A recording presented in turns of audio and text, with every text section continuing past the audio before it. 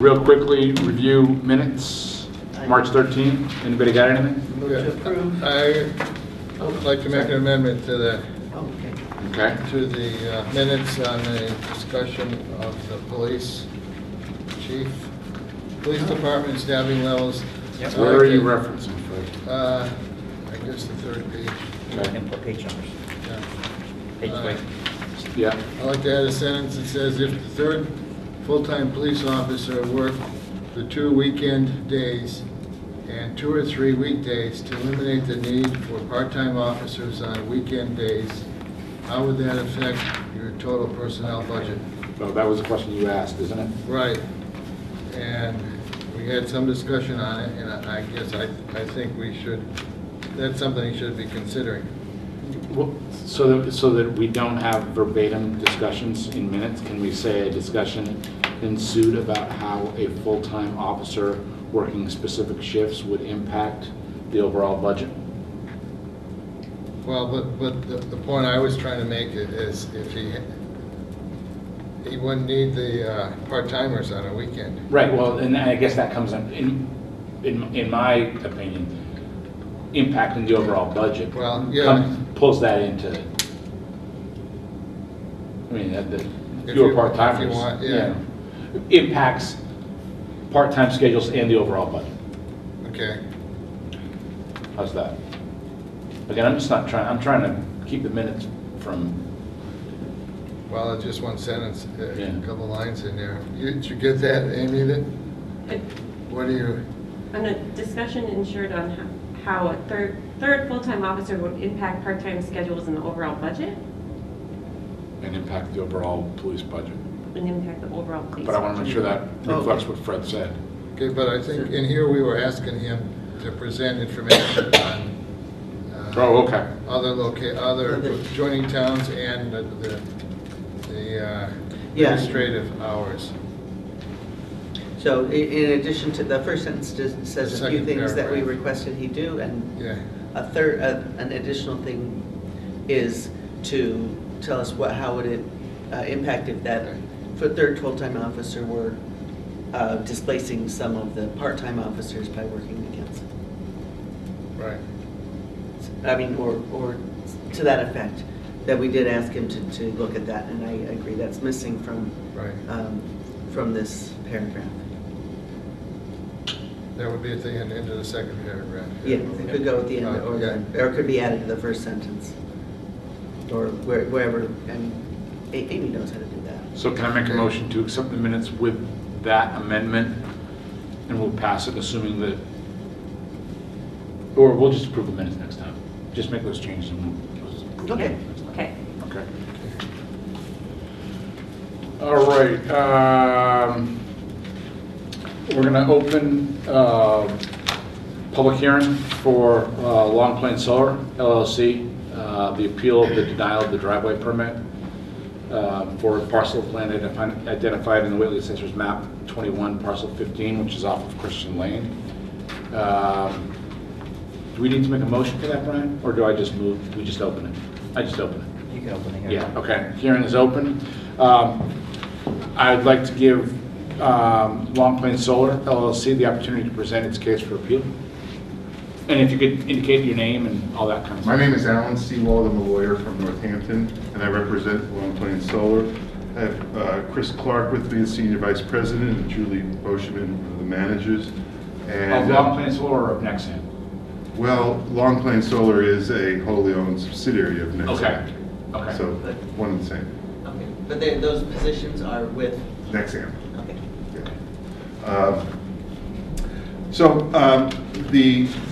If I may, I have a photograph here of the driveway in question. I don't know if anybody's taken a chance to take a I look saw at the it. maps. I drive by it every day. Yeah. So here's the driveway in question. Yep. This is That's the one over here. Right? This one? Yes. Well, it's all one driveway system. There's an access agreement among the various parties. Okay.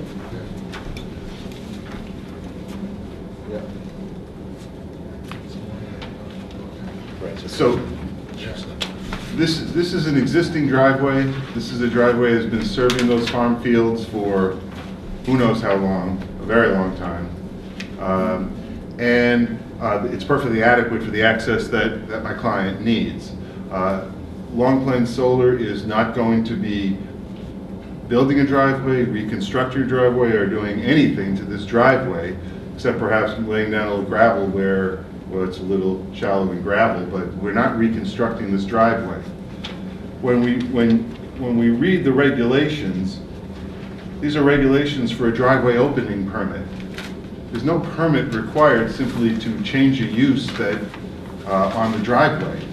And so my reading of these regulations is that no driveway permit is required for this existing existing driveway.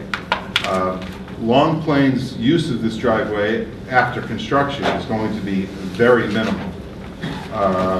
There's minimal mowing, there's some maintenance, but no one is coming and going from this site day to day. And so I would suggest that, I would submit that there is no permit required, and if there is a permit required, we would request that the board issue a variance from the 20-foot requirement contained in number 6. Brian, the Gribcos have been notified? Yep.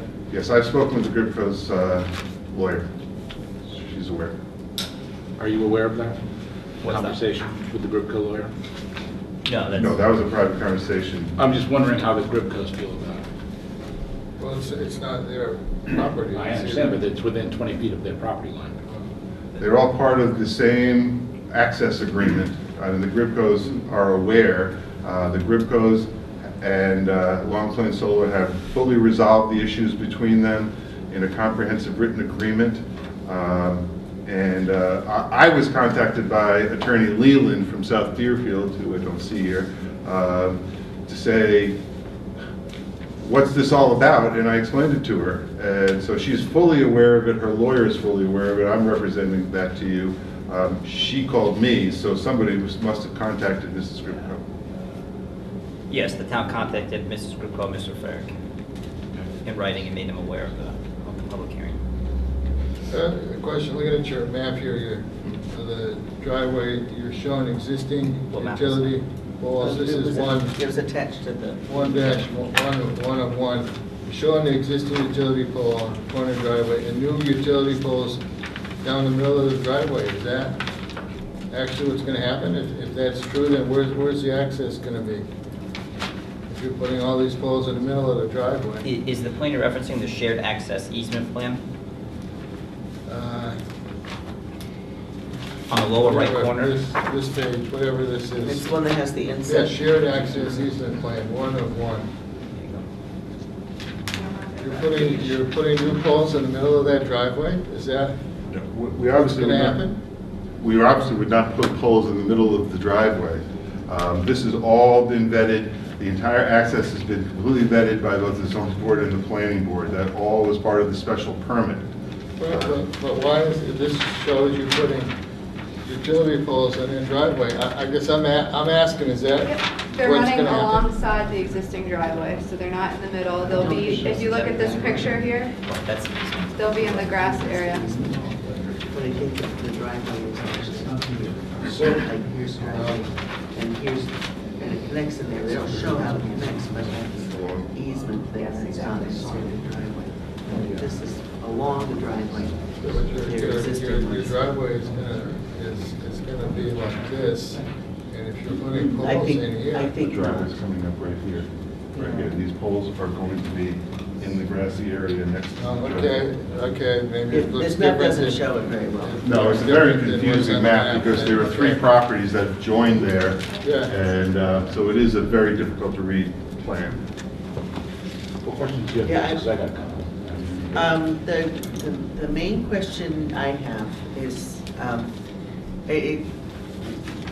when do the driveway regulations apply? If it doesn't apply to an existing driveway, what, if we consider this an existing driveway, are we opening ourselves up to like anybody who's got a little track on the side of their property saying, I've got an existing driveway, So maybe Keith knows a little bit I mean, about that. our precedent has been, and there's many locations where we have existing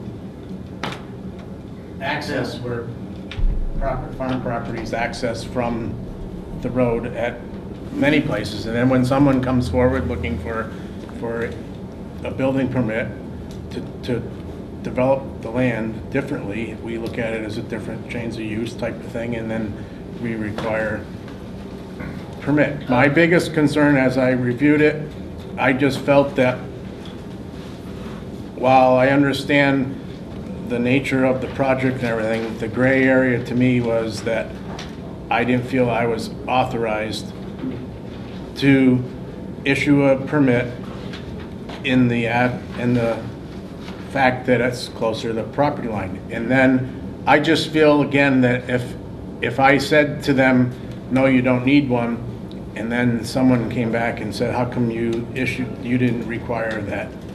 That's why I did it. I explained to them that I felt the simplest way just to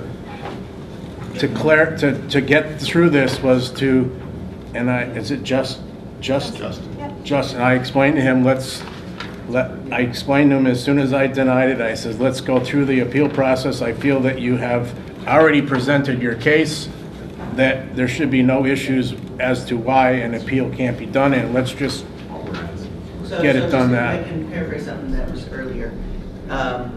Any farmer could just start putting access to his land from the road. That's not something they would need to get a driveway permit if they're just Well, trying to there's get. so many places where farm tractors through the years have already been accessed, and I realize Right, that okay, yeah, but that access doesn't require them to go get a driveway permit.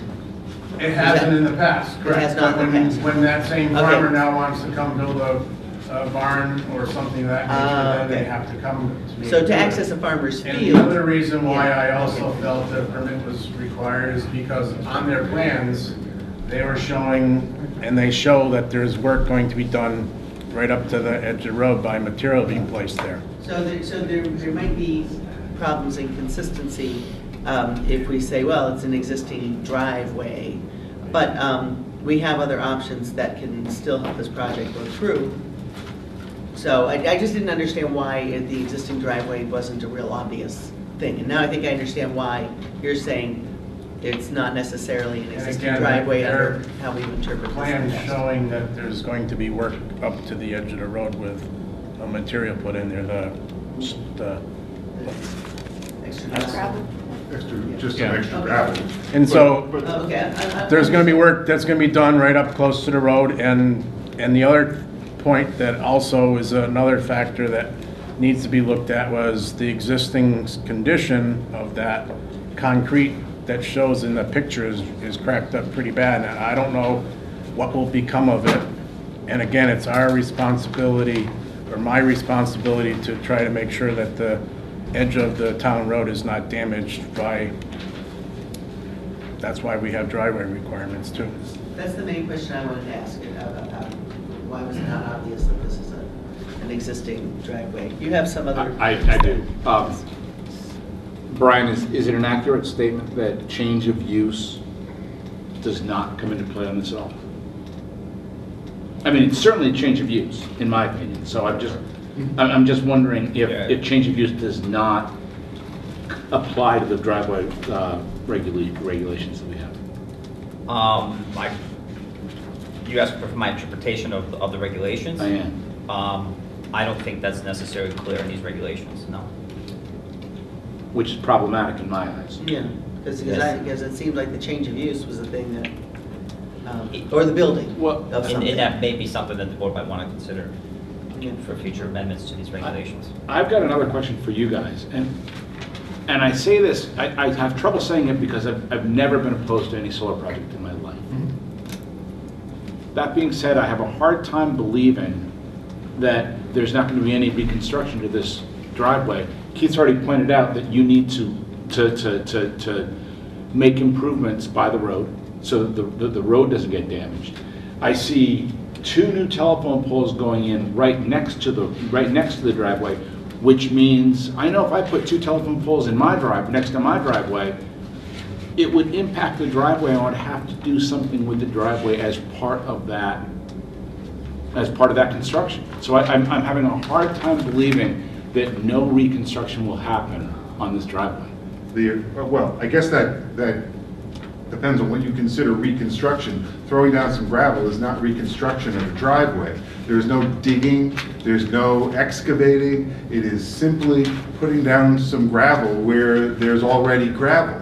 So, you know, the fact is that you have regulations that are very specific on when a permit is needed. And change of use or construction of a building on an existing driveway is not one of them. It's construction. Our guy would disagree with that potentially. Excuse me? He would disagree with that potentially. Well, where does it say change of use of construction of a building? No, I don't disagree with that. You don't disagree with that? I'm sorry, I thought you did. The reconstruction piece really is still, you're not going to widen it by an inch. It's not widening it. Okay. Widening it. Okay. It's an existing driveway that we are going to use for access. And as I said, the access to this project is minimal as the years. And what happens if there is reconstruction found after the fact? Well, that would be a violation of your highway permit. I get that, but it would also be after the solar was installed. So But that's true of any driveway in town. Okay. That's true of any driveway in town. And I mean, I'm reading the regulations and I see nothing in this regulation about a change of use or a construction of a building. And if there is to be a driveway reconstructed, well, they're going to have to go to the highway superintendent and get a permit.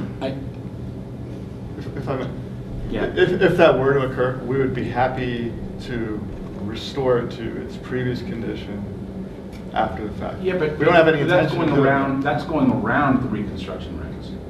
That's saying, you know, we're going to put. And hypothetically, I'm talking right now. Yeah, we're not expecting reconstruction to occur. If it did, I am very concerned about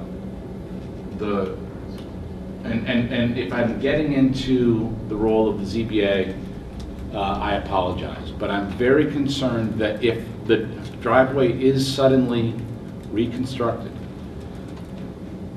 gravel or what have you is put down, that we are going to create a visual that has changed that area. And I gotta admit that right now, in my opinion, you guys aren't, in terms of preserving the rural character, the work that was done on Christian Lane does anything but preserve the rural character of this town. So I'm just a little weary that I'm seeing no reconstruction, but I am honestly concerned that there is going to be reconstruction. It's sort of like, if I may, it's sort of like saying, you can build a house, I'm concerned that you're going to build a two-family, so what are we going to do if you build a two-family after the fact? This is a driveway that's being used, has been used for years, and it's going to continue to be used, and we're talking about hypothetical potential things that could happen, and you're suggesting that my client would, in the dark of night, or suddenly reconstruct a driveway without contacting the highway No, commissioner. I'm suggesting that interpretation Yeah, it's hard. is a gray area. Well, if you're saying that throwing down some gravel where there's already gravel is reconstruction, well, then every driveway is. Then my neighbor across the street just put down gravel in her driveway. Did she need a permit to do that? I don't think so. It's putting down gravel in a driveway. It's not reconstruction. It's not opening a driveway to the town way. That's what these regulations, by their very title, are all about. The opening to the town way is already there. Keith? The point I'm making is that the area that's, you've all seen this, the area that's hashtag comes right out to the edge of the road. This is what I was told. When you say you're going to put gravel on Yes, that's what we're looking at. you're going to be putting this whole hashtag area comes right out to the edge of the pavement, which then means that that is going to be putting gravel right out to all over the existing driveway. I'm looking at it, you're saying that you're not going to be you're only putting gravel out there. I say that's not reconstruction. And Okay, if and so- that is reconstruction, we would ask for a variance so that we could put the gravel down within 20 feet of the neighboring property. neighbors who are not here to object because they've all, Yeah, again, my biggest concern is that during this work that gets done, that the existing apron is not damaged, and if it is, we'll have to come to you to get a permit. Well, is and this so I'm- new, is this new or is this existing? Because you're showing existing here, where does the existing meant on here? it's No, there, it's no, right on top of it. No, but you got part of the driveway goes back to here. This is concrete, I That's don't know the what this concrete is. that's cracked And up then, that I was and then this is referring the driveway up here, there's like a circle. So what part of, again, what part of this is existing to. driveway? This is the same angle that you're looking at Existing, right it's there. all existing driveway. This is the apron right there, Yeah. that's right there. So this crosshatch is all existing driveway? Yeah, it's all Yes. That's existing what you're driveway. saying? And they were going to, when, again, in my interpretation, when they came to me and said they're going to be doing all this work out in the, that's where I just took that stand, that's all. So are you reconstructing the existing driveway? No, we're putting some gravel down over the top of what's there, just to fortify it so that during construction, the trucks can come and go. There's no reconstruction of a driveway. We're not building curbs, we're not opening a new driveway to the town way. And again, if the intention is that anytime anybody puts gravel down on a driveway, you need a permit from the highway superintendent, that's news to me. That is not reconstruction. That is repair. That is not reconstruction. And what stand would it be expected then if no permit was issued and the work that you are proposing was done, and then when they go in to clean it all up, there's damage done, or we find out that the, Damage is done to the town way, you have every... no, not the townway, but to, well, in the townway on the apron, that's what that's, If there's damage to the town way, you have a responsible party for damage to the town way. If something happens and we need to reconstruct, we're gonna come to you to reconstruct. As we stand here, as I stand here today, as you sit here today, there is no plan to reconstruct any part of that driveway. We're doing minor repairs to upgrade it so that the trucks can get in and out during construction. After that, we're not gonna need hardly any access to this site. A couple of mows this season, some repairs. And we've got you on tape saying you're gonna come back and repair anything that gets damaged. So in the majority of this is on private property. You only got, if this is the Correct. property line, right, you only Yes. got a couple feet that is on town property, and the rest of it is private.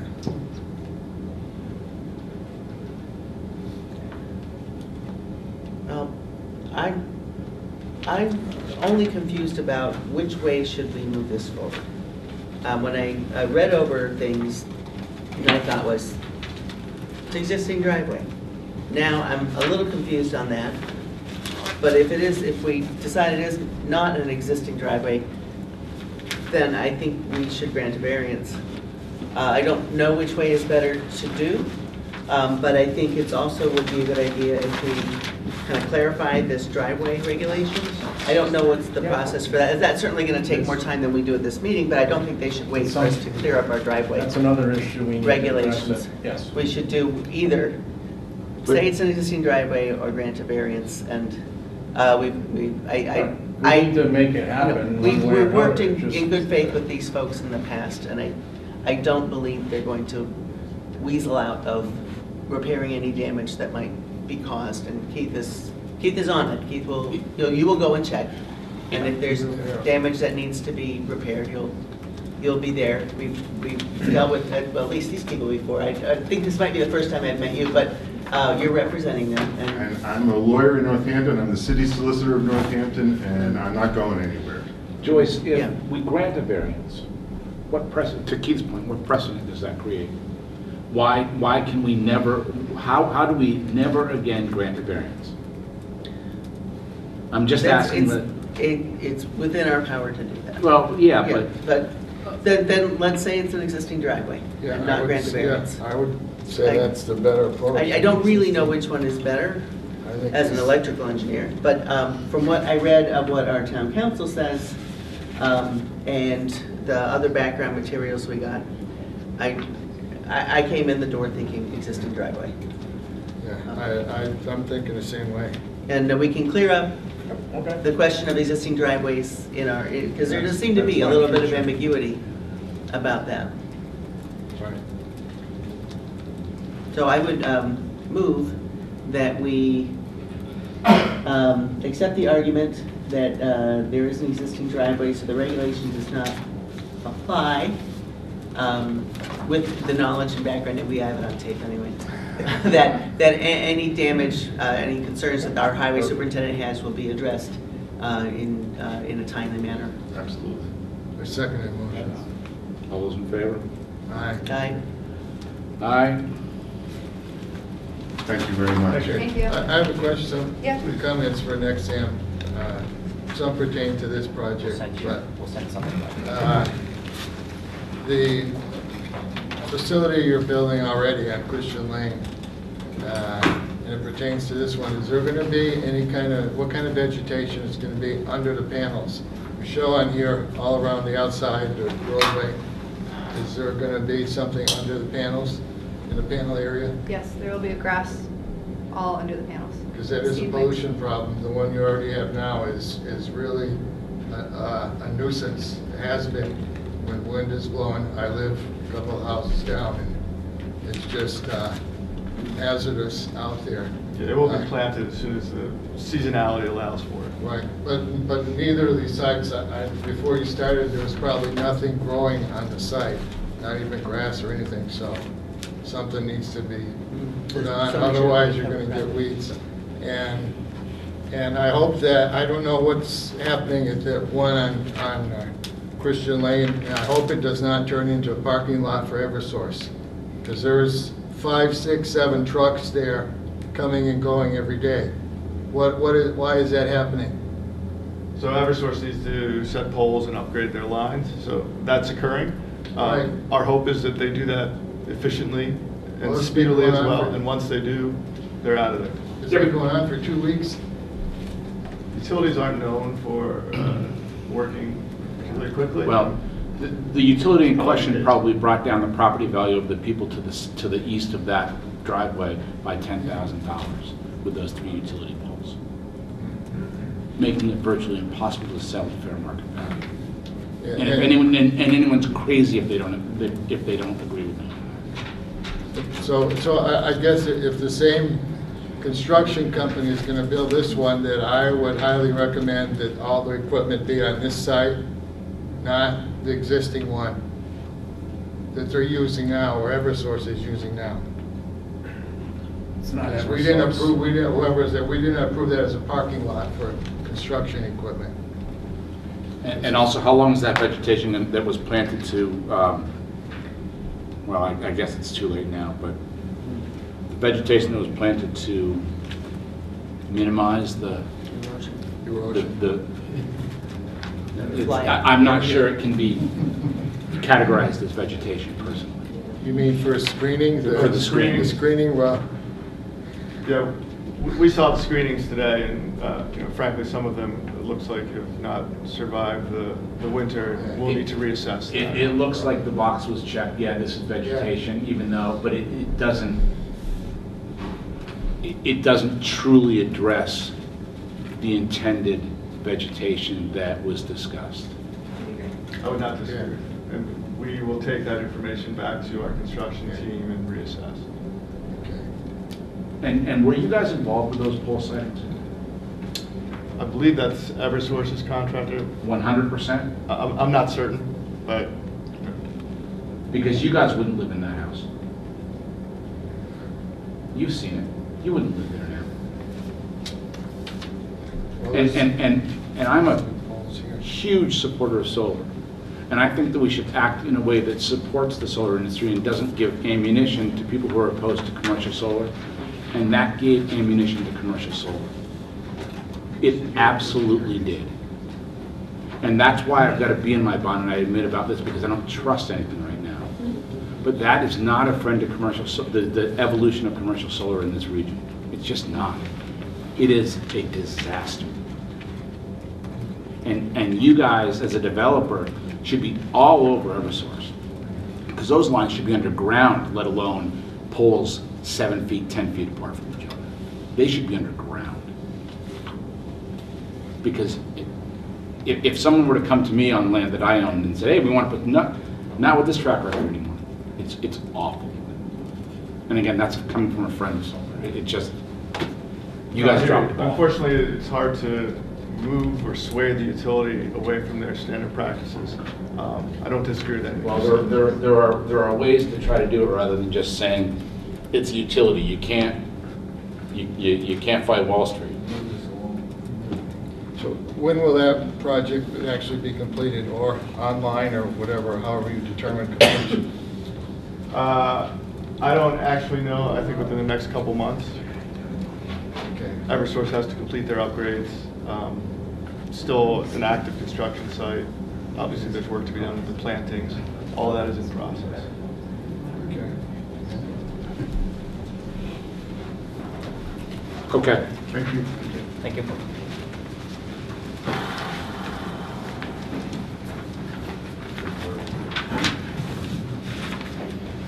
Think we can fit this in 20 minutes? Let's just keep moving along. We may have to pause it. We may have to pause it. Where do you want to go, Brian? Well, the next one is advertised for, is it public hearing advertised for 6:30, so we should go there. Okay. We may have to continue it till after the town meeting, but we'll see where we get.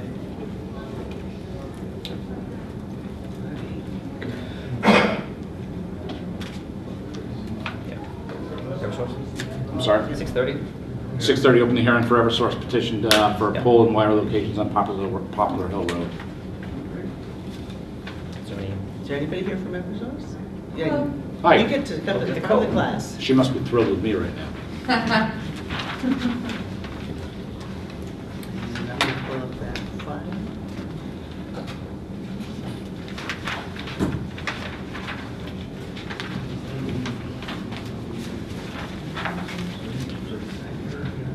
So they all have copies of the petition, Okay. the order.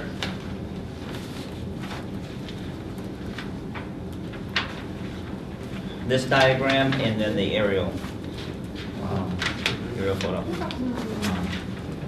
I don't know if you want to just introduce what's being requested here? Sure. I don't have a copy of that. I have a copy here if anybody wants to see it. Yes, I would like to see it. I'm guessing. Let me know if you have any questions. So my name is Carla Castro, I work for Eversource, and what I'm looking to do is install a new pole as indicated on the diagram. The reason for this is because the existing pole that's there has transformer and riser and it has tons of equipment on it, and I need to bring the primary high voltage cables across the street to feed house number 6. In order for me to do that properly, I need a new pole to move some of that equipment over and then be able to provide power to the new customer. So the new pole is going to be requested to the left of the existing one, and it's going to be less than 100 feet away from that pole. The rationale behind the location that I selected for the pole is that house number 5 has a pole in front of it directly.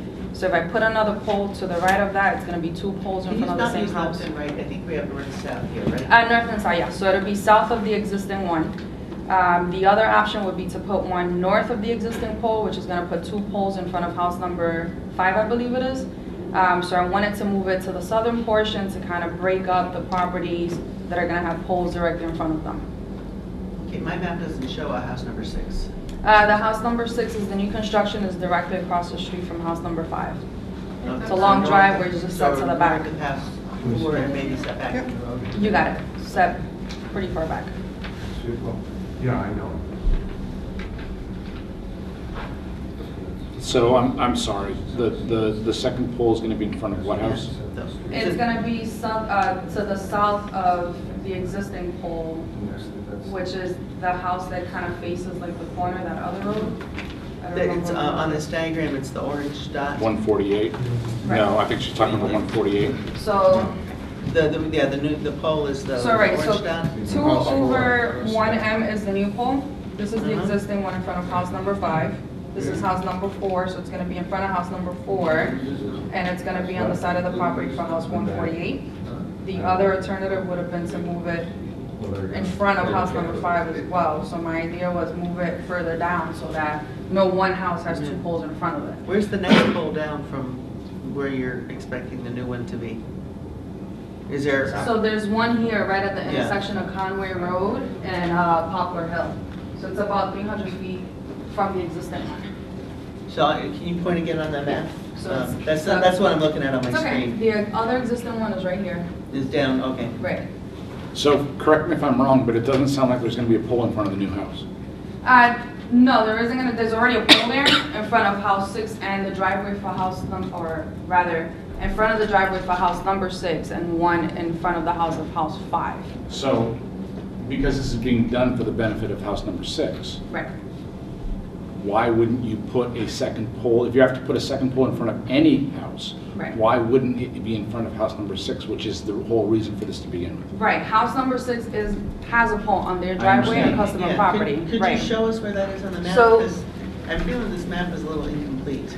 It doesn't show the places where the other poles are. Directly across the street, right next to house 4 is the customer-owned pole for house number 6. I didn't put it in there because it is on customer property, not on town taking. So in order for me to feed this pole, I need to use the pole that's directly across the street because that pole in front of house 5 is right in front of the driveway for house 6. That's the driveway going. Right, so there is a pole already That's there. the driveway going back to the house somewhere here, I think it's. You got it, so Yeah. I don't. This is the driveway, so where's house 6 back here somewhere?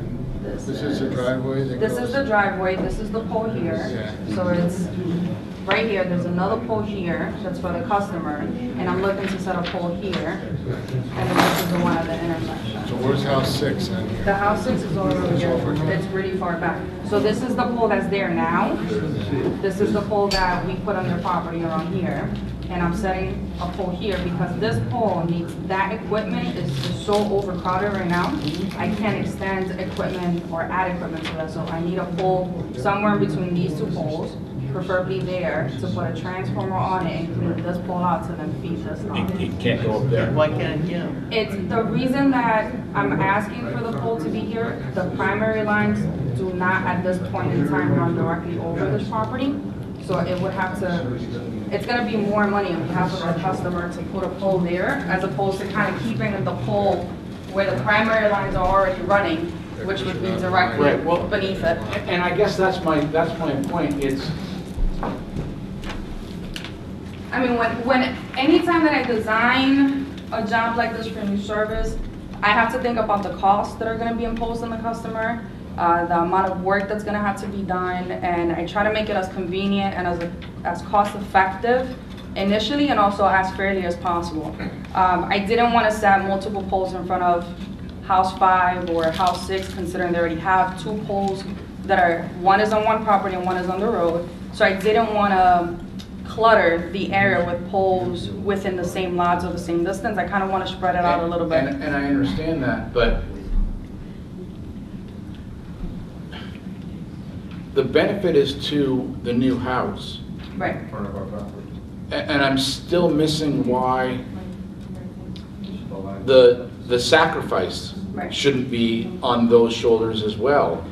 Because if I'm a homeowner, I don't want another pole in front of my house. The Right. first pole's ugly. The second pole's gonna be even uglier. So I have a question about that. Sure. You're saying it's a 300-foot span from the Just- intersection to that first pole? Just about right, because Right, there, so that's not really within standard, correct? it's delta Yeah. voltage there, which is Yes. 5 kV, so it is within standards. 300 feet? Right. Anytime we add new equipment, so Delta is built like that with longer spans. I It's know older what it is, I work for construction. National Grid. Right, so- but I still have to explain it for the sake of everybody else that's here that doesn't. So Delta spans were built with longer spans initially. It is an older voltage. That is the way that it was constructed. For the present time, anything that we do to Delta voltage, whether it's converting it, changing equipment, or adding equipment, then yes, we have to build it within standards, which would be the 150-foot one. So in this case, we have existing Delta, and I'm looking to add a pole to move equipment, and I kind of have to break up the spans in order to do that. Right, so this actually That's your has to be answer. done to reach standard of construction versus a new house. Because I'm adding anything, and I'm gonna have to, adding a pole and I'm moving And equipment. if it has you to be at some within point upgrade out of that 4 Right. kV, 5 kV, whichever it is, Right. you have to reset poles, Reset, reconductor, breakup. everything. Right. So at some point, this is gonna have to be done regardless. At some point, it may happen, correct. Right, so it is part of the process, and again, as you were mentioning prior, you know, putting poles so close to each other, cluttering, and even though I understand this is for a customer, it doesn't look good. So I would never look at it in terms of, this is for this customer, we're gonna put all this equipment here, because at the end of the day, other people drive through the street, other people are gonna look at this outside of their window, so it's gonna affect not just the customer that we're providing service to, but everyone in that particular area that has to look at this or live there. So my idea, or rather, my thought behind setting the pole at the location that I selected is try to break up everyone's view. So in other words, I don't want 2 poles in front of 5 or 3 poles in front of 6 or whatever the case is, just kind of break it up so it looks smoother and it looks better. But at the end of the day, this is a petition, so I'm here to ask permission. If it doesn't pass, then we'll redesign it and we'll figure it out at that point in time. Yeah, so as I appreciate the aesthetic concern about the pole. We just cleared the stone wall, which is right where that pole is going to go, so we can have a view all the way down our yard to the stone wall or to the chapel, which is on the other end. And this pole now is going to be plunk in the middle of that view. And so as far as I'm concerned, this pole is going to be an eyesore, at least from our point of view. We're at, well, our house is marked there, but Mark is 148. yeah. So I just assume the pole, I don't see why they can't, poles be very close together, so they would take up a minimal sort of visual footprint. They'd be clustered right next to each other, as close as you could make them, to be able to support whatever new transformer needs to go in there, as opposed to create a pole that's also going to be on the, well, maybe they have something to add to that as well. I don't know. Well, so my other thought was, so if you didn't double them up in front of 5, Right. if you went down to where it came from, which was the island, which is in front of anyone's house, it's not on anyone's property, just double up that pole. We can't double it up there because the new pole is gonna have a transformer that's feeding house 5 and house 4 presently. Yep. The longer the distance between the transformer and the source, the higher the chances are of having voltage issues. So if I put a transformer all the way at the intersection, by the time the power makes it to house 4 and 5, they're gonna have low voltage. So I can't use the pole at the intersection is what I'm trying to say. It has to be within proximity of houses, 4 and 5 to feed them without voltage issues. So I can't go too far What in this about case. putting it on the other side of the street? I can put it on the other side of the road. Ideally, we want to stay on that side because I'm trying to follow the primary cables that are there to minimize the cost of providing power to the new customer. We could, but it's gonna involve reconductoring and reconfiguring that road, meaning more money, more time, and more equipment that's gonna be necessary in order to do that.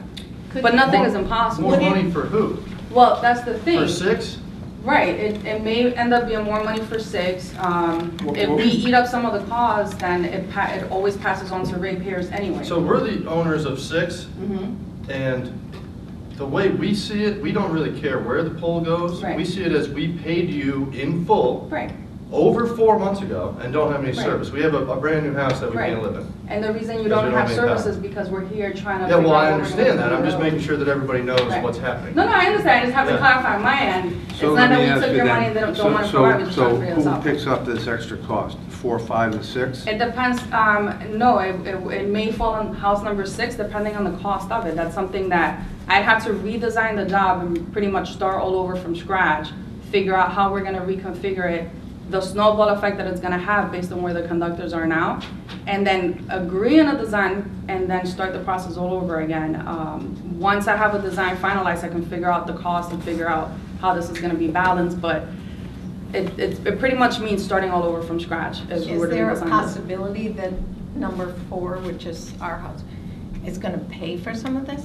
The cost would not be passed on to existing customers. It's, if anybody's gonna have to pay it, house number 6, if that were to be the case, which, you know, I'd have to figure out after the design or the new design is in place, if you will. Would it be possible to change the pole in front of number 5 The to existing one? support the new You can't, so equipment that you what she's need? asking is you can't just replace the pole in front of 5 that's already Right. existing and have that be Right. good enough.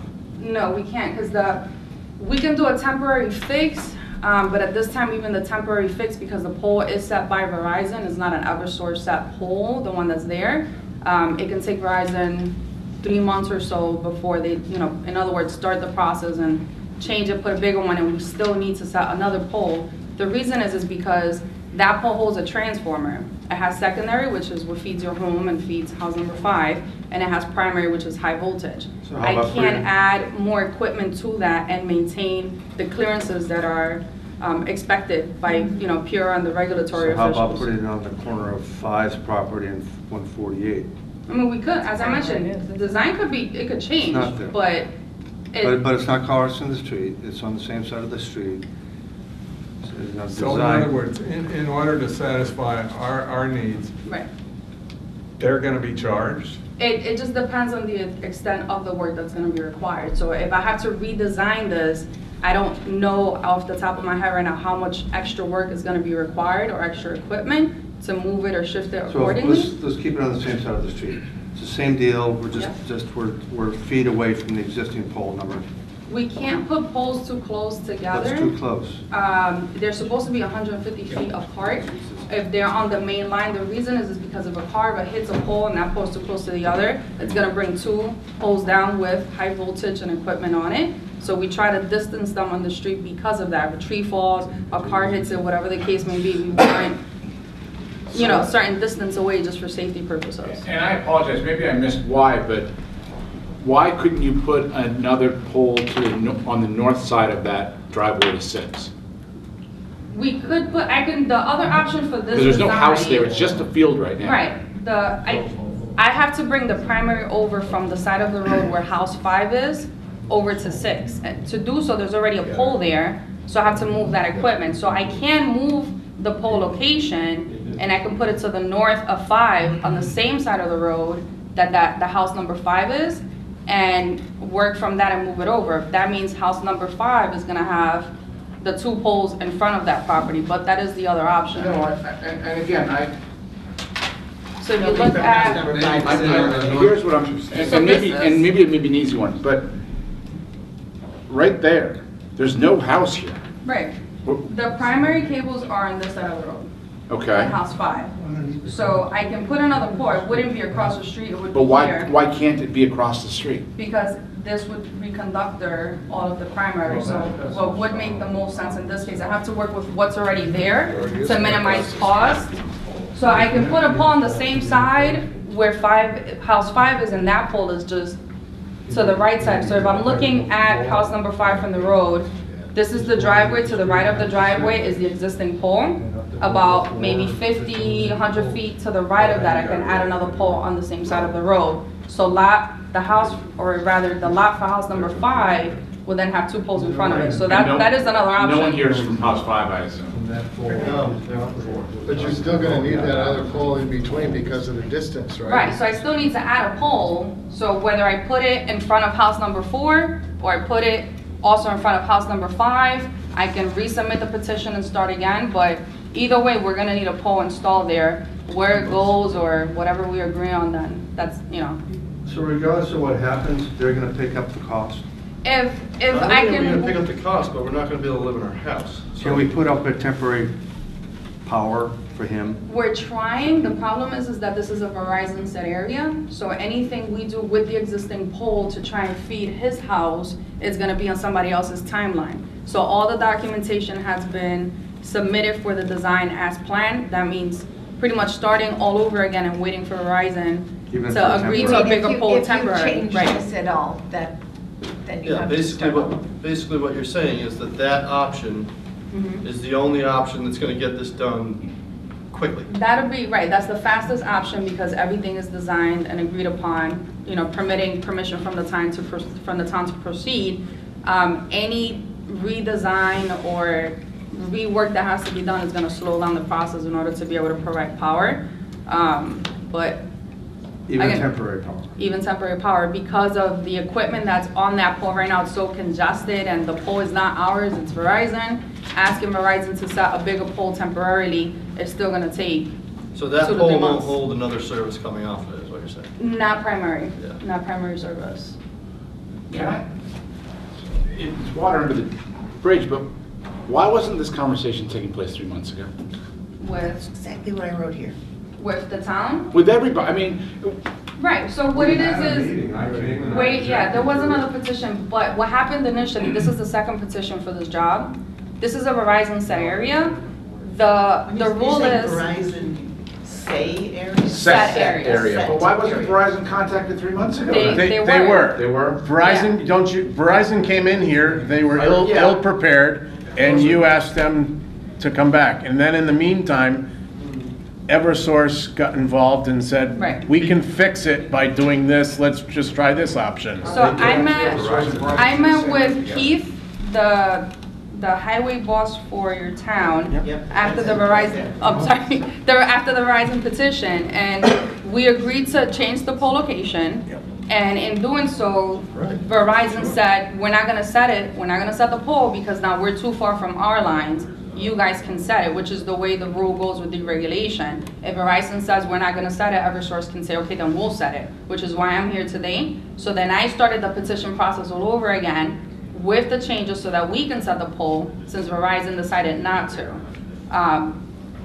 But as I mentioned earlier, you know, if Verizon has been notified ahead of time, everything went into effect as soon as the customer decided this is the design that we're gonna agree to, and I sent the bill and sent Verizon the notification. But when you're working with another utility, you know, they're gonna have their timeline to submit the paperwork, which they did. They submitted everything. They came to the petition.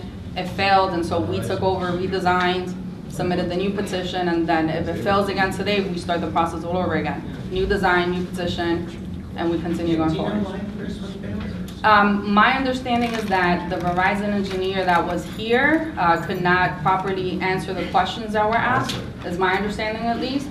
And so the petition failed because it wasn't agreed upon. Yeah.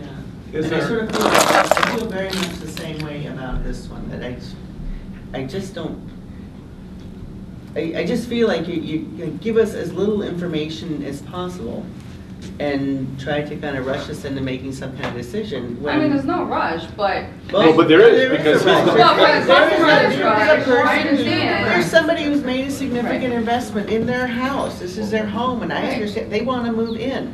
Right. And it just seems like, I think these Verizon folks come in and. Yeah, I mean, And can't- it's like, it's not your butt on the line. No, It's I not, wasn't his understand. butt on the line, and we've seen that other guy before. He never comes prepared with information that's relevant to answer the questions that you would need for That's a poll. Verizon you're talking about? The Verizon guy, yeah, he has never come to a poll hearing with relevant information. So to me, there's many, many frustrating things, including you keep referring to how you're trying to save money for the customers, yet, you know, we're trying to get a solar hookup so we can save some money, and it's like, screw you, we're not doing any more solar hookups, okay? So that's the environment you're in, that Well, we, I you know, understand that there you're may putting be- kind of the Okay. local people at each other. No. And- Well, I understand that there may be problems. I'm here to represent the customer in this particular service. I understand that I work for Eversource, but if there's a problem with the solar portion of it, I can involve the account executive and have the account executive contact the town directly. But in this particular hearing, I would like to kind of keep the focus on the service for the customer. But I promise you, I'll get back to the office, I'll get the account executive involved, and they can contact the town regarding the solar job and the solar process. With apologies to people who are here for the Poplar Hill poll hearing, we've got to put that on temporary hold for about 5 minutes. Maybe only Because we've 3. got a special town Maybe only meeting 3, right. at 7 o'clock, and that has to happen. Thank you, Richard. Okay, I will reopen the poll hearing. I apologize for that. Okay, just to let you know, I sent a message to our community relations and account executive to look into what's going on with the solar and contact Ms. Fortune regarding. It's been in all the newspapers, every time it's trying to put up solar, gets it cut down, and, you know, you're I know just that, very anti-municipal. And I know this is taking away time from Poplar Hill, but from what I know, there's Some of our circuits are so saturated with solar that equipment needs to be upgraded before new install. I'm not sure if that's the case here. Our community relations rep will take a look into it, but there are absolutely some instances in which the circuit just is not equipped to handle any more generation in or demand coming out of it without particular upgrades set into place. So if that's the case, she'll look into it and she'll let you know. But it is something that's happening, and the more solar goes in, you have to take into consideration the equipment that's there. It can handle a certain amount of voltage. All right, let's move on here. Sure. Can I? Go ahead. Suggestion. I'm not sure I got your name. You're Eversource person? Yes, Carla. Carla. We spoke on the phone. It's Yeah, okay. so what about, I mean, I don't want these guys to have to wait 3 months. I think it's outrageous that that would be the case anyway, and it's not your fault. It sounds like it's Verizon's fault, but whatever. So personally, I wouldn't mind if the pole were moved 50 feet to the south. I don't think that would take more engineering. From your proposed position. Yeah, from the proposed stakes. Move it down just so it's sort of behind a tree, so I don't have to see it, and those guys wouldn't have to see it, because we would have to be shaded also a little, not in the tree, but Right. you know what I mean? I can move it over if I put it near a tree. We have to trim the tree to Trim the guidelines tree for out. primary. Yeah. So that'll be another process that has to take place before we We'll can take the tree. Well, proceed. we'll We'll take the tree down. cut the tree down. It's not a big tree. I mean, I'm okay moving it. I mean, it's fine by me, whatever. I mean, that would kind of, I mean, it wouldn't add any more cost, you just. Right.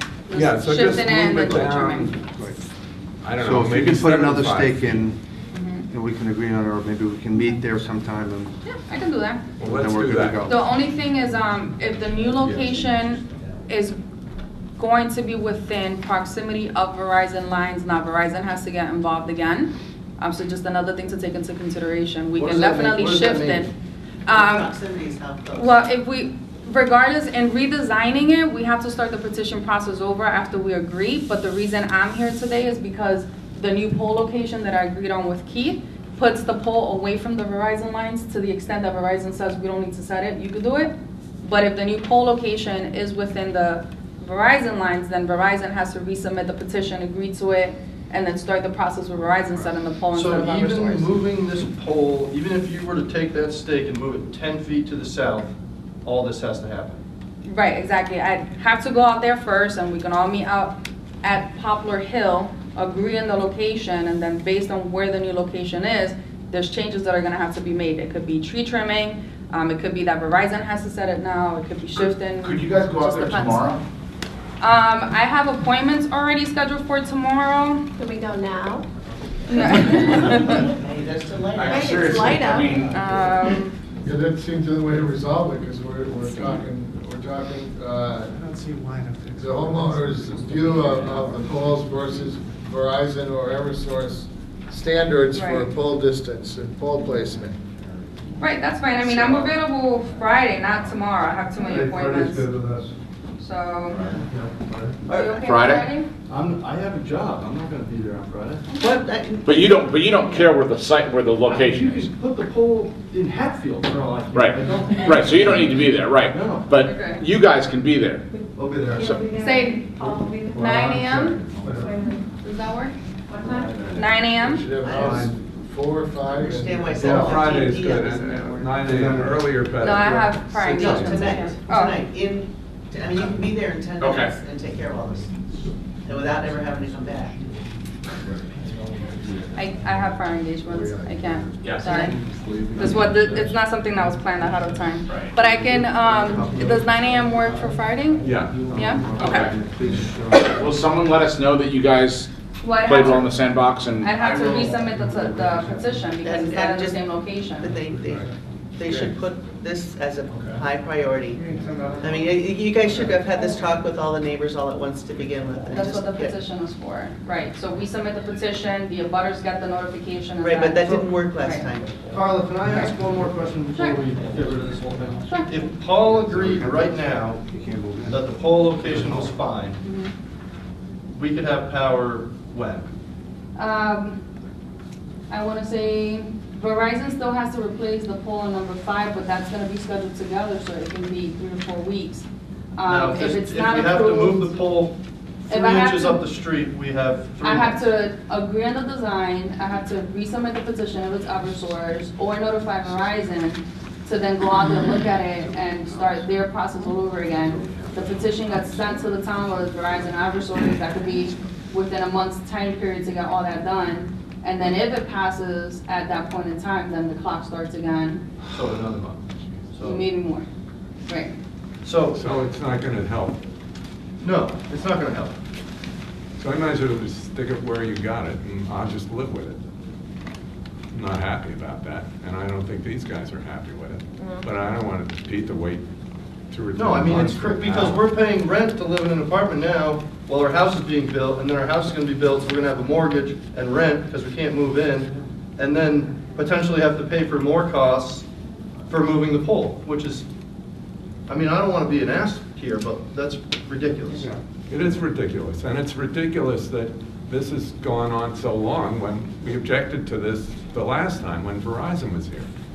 Of course, we didn't understand what they were talking about because they didn't explain it right, but that's another story. So we're taking the hit for you guys having to go through all this folderol to move a pole 50 feet.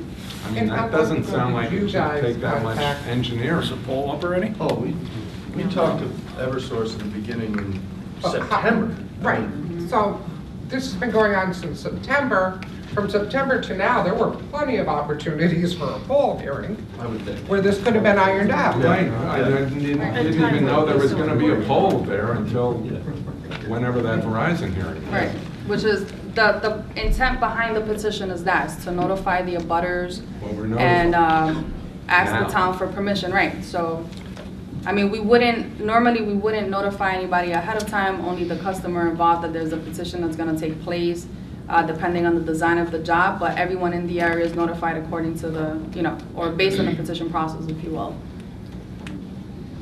Sounds like that process ought to be looked at. This process is So broken. is it marked out there today where this new pole will go? Yes, it's staked. It's staked out there, okay. Yeah, I staked it, and Keith was there when I staked it.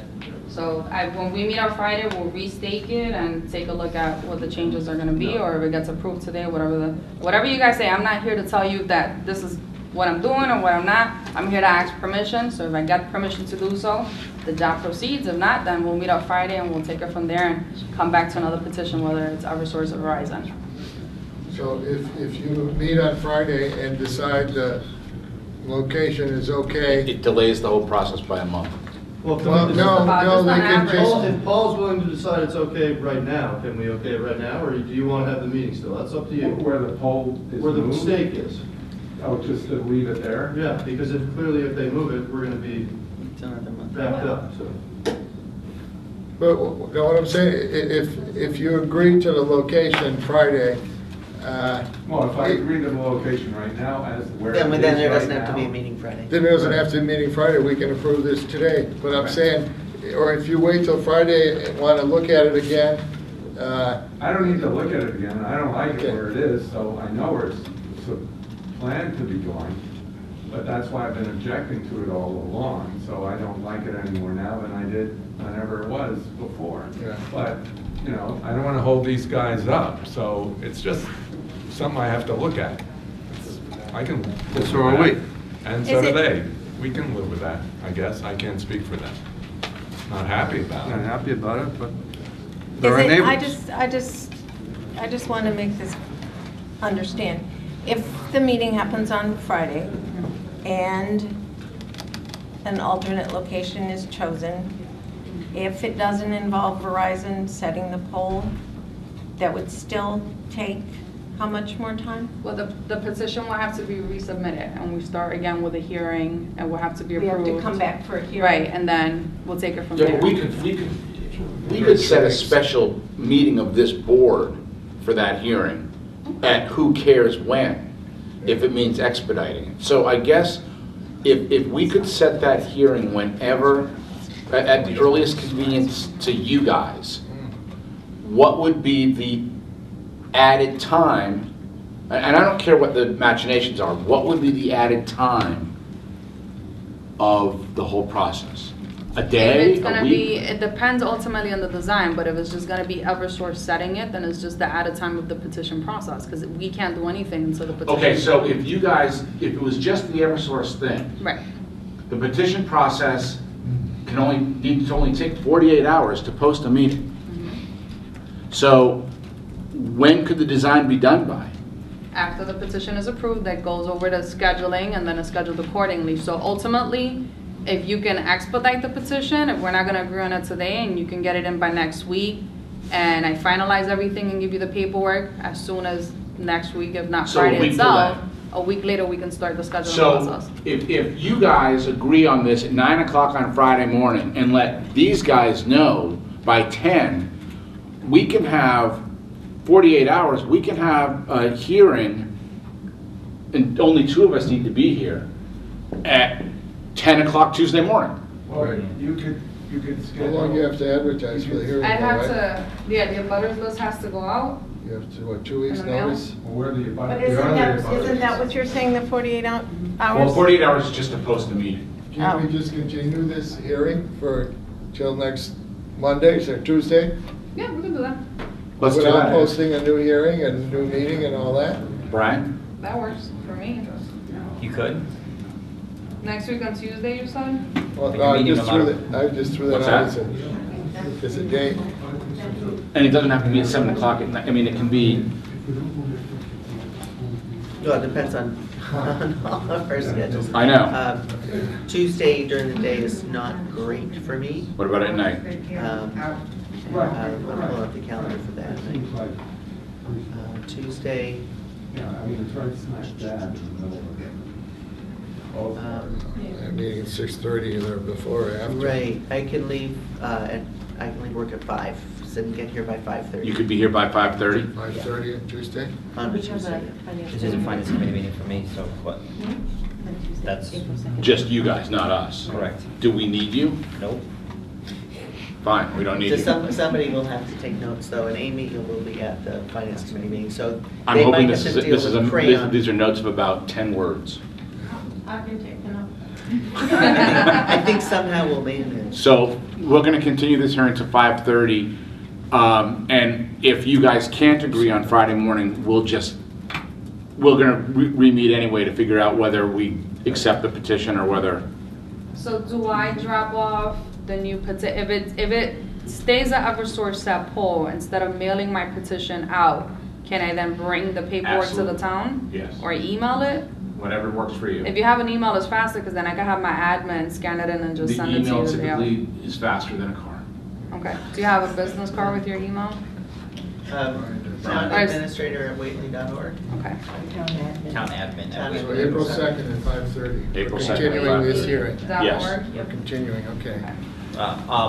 You need a motion with the time, date, and place certain to continue your hearing. I'll make a motion to continue this poll hearing to 5:30 on Tuesday, April 2nd. Second. All those in favor? Aye. And it's here, right? Finance? At this room. Where's finance Committee gonna in this room? Maybe you have to be in the small room. Whately Town offices is fine. Whately Town offices, okay. Whately Town. You can find us in one of the rooms. I'll see you on Friday. Friday? Good, thank you. Okay, does this work for you, Keith? You can, I'll be here, I'll be there. Just because you know where Okay, the lines great, and thank you. everything are And I running. can report back. okay, Is great, it thank you. 5:30 p.m.? 5:30 p.m., correct. 5:30, yeah. Okay, April 2nd. thanks you guys for your patience. Thank you. Right? Thank you, Keith. All right. You're welcome. Paul and Pete.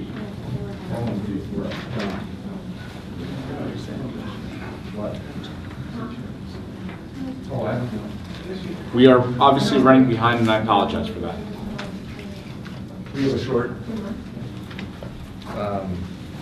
item. Let's see. So I'm Paul Newland, and this is Pete Westover. And Pete and I have been considering the open space and recreation plan of 2006-2011, and Pete approached me about the possibility of moving on one of the recommendations of the open space plan, which was recommendation 13, request that the Open Space Committee appoint a Trails Working Group to facilitate the establishment, maintenance, and mapping of trail systems and access points for seasonal, non-motorized uses. So we're here to suggest you all appoint a working group in which we would be happy to volunteer. That was my question. Yeah. The working group needs people in it. Yes. You guys. Well, you got two of them right here, and anybody else is welcome to join the working group. I know this has also been a discussion of the rec committee and the CPC, because CPC does have funds to Funding for put open towards, space. and to specifically towards trails. Oh, good. And the creation of. So I think it makes sense. To recruit from those two committees. so- Well, yeah, and what I was going to suggest is one of the people on the committee, on the working group that you're suggesting, also be appointed to the rec committee. Because rec committee, Why not have somebody from the rec committee appointed to the working group? because I am very familiar with the makeup of the rec committee right now, and I think we'd be hard pressed to find somebody on the rec committee who would be willing to do that. For better or worse, that's just, we all deal with the challenges of volunteerism in town. Oh, I'm aware of this. So, and because for CPC money to be appropriated, it needs to be a request of the rec committee. And that's just part of Mass General law, that the rec committee. Well, they could For the request. recreation designated portion of the money, right, of CPC money. Yeah, all open space would come under recreation. But They any don't have to committee be can on the ask- committee. Any committee can Any ask for committee can ask CPC. Well, money. right, but they're gonna look for the rec committee to bless it, I guess is my point. Well, that's fine. Well, they could still go through the rec committee, yeah. Yeah. Anybody can. And so we'll work in conjunction, but I think if Yeah. you guys too, and who else? Whoever you want to appoint. It Yeah, I'm sure they're, might be prudent to, if there's someone really familiar with the CPC, maybe either a former or current member would probably be good, because you need someone sort of in there. yeah, and there are user groups. I mean, the Snowmobile Association definitely needs to be part of it. And there are others, I think, the local land trust, Kestrel or others. Right, and I'm thinking about the committee that formed that, which was the Open Space Committee back in, and I sat on that back in 2006, 5, I forget what it was. Most of those people have moved out of town, but there is still, other than me, there's one person who was on that committee. I won't throw him under the bus right now, but Paul, if you want to, I'll send you an email as to who that is, because we both know him quite well, and he is around town now. Okay. So if I can just mention, one of the things that you ought to be aware of is there is grant money that's possible, not only for trail construction, that's the recreational trails program that DCR runs, but also now under the Commonwealth Trails program for planning. And multi-town projects can draw a lot of attention and some good funding. I agree with that. I get Deerfield and Sunderland and Hatfield involved. Connect all the way up to Yes, that's the Ashfield, Conway. Yeah. There's a lot of things going on. Hatfield is too. I have a firm called Conservation Works, 6 of us, and we work all over New England. One of the things we do is trail work, and we've worked in most of the towns around here. There are things happening. It would be really nice to make those connections. The working group could, I think that's great, so. Okay. Could we make a motion to form a working group on? The working group, yeah. And well, we can start with nominating Paul and Pete, with the idea that they might expand from there, and we had a few ideas about which way to expand. And I've got one name for you guys, but I would encourage you to bring other names to us so we can appoint them. Great. Okay. Okay, I second that motion. Not that in motion. And then you're the but chair, motion. so you have to say. Oh, I thought you made the motion already. I did make a motion, you And seconded I it, second now you it. have to All say in favor, blah, blah, we're done. Okay, Okay, thanks, guys. Thanks a lot. Thank you. All right, I apologize, about 17 minutes late. Oh, no. Appointment Karen Gasson from Diamond Shine to discuss host community agreement for proposed retail marijuana establishment to be located at 13 State Road in Whately, Massachusetts. Yes, sir. Hi. Good evening. I've got all my documents are e-documents, so. Oh, cool. It's a lot of pages. Yes, it was one of the things. So we had our community outreach meeting at the 13 State Road location.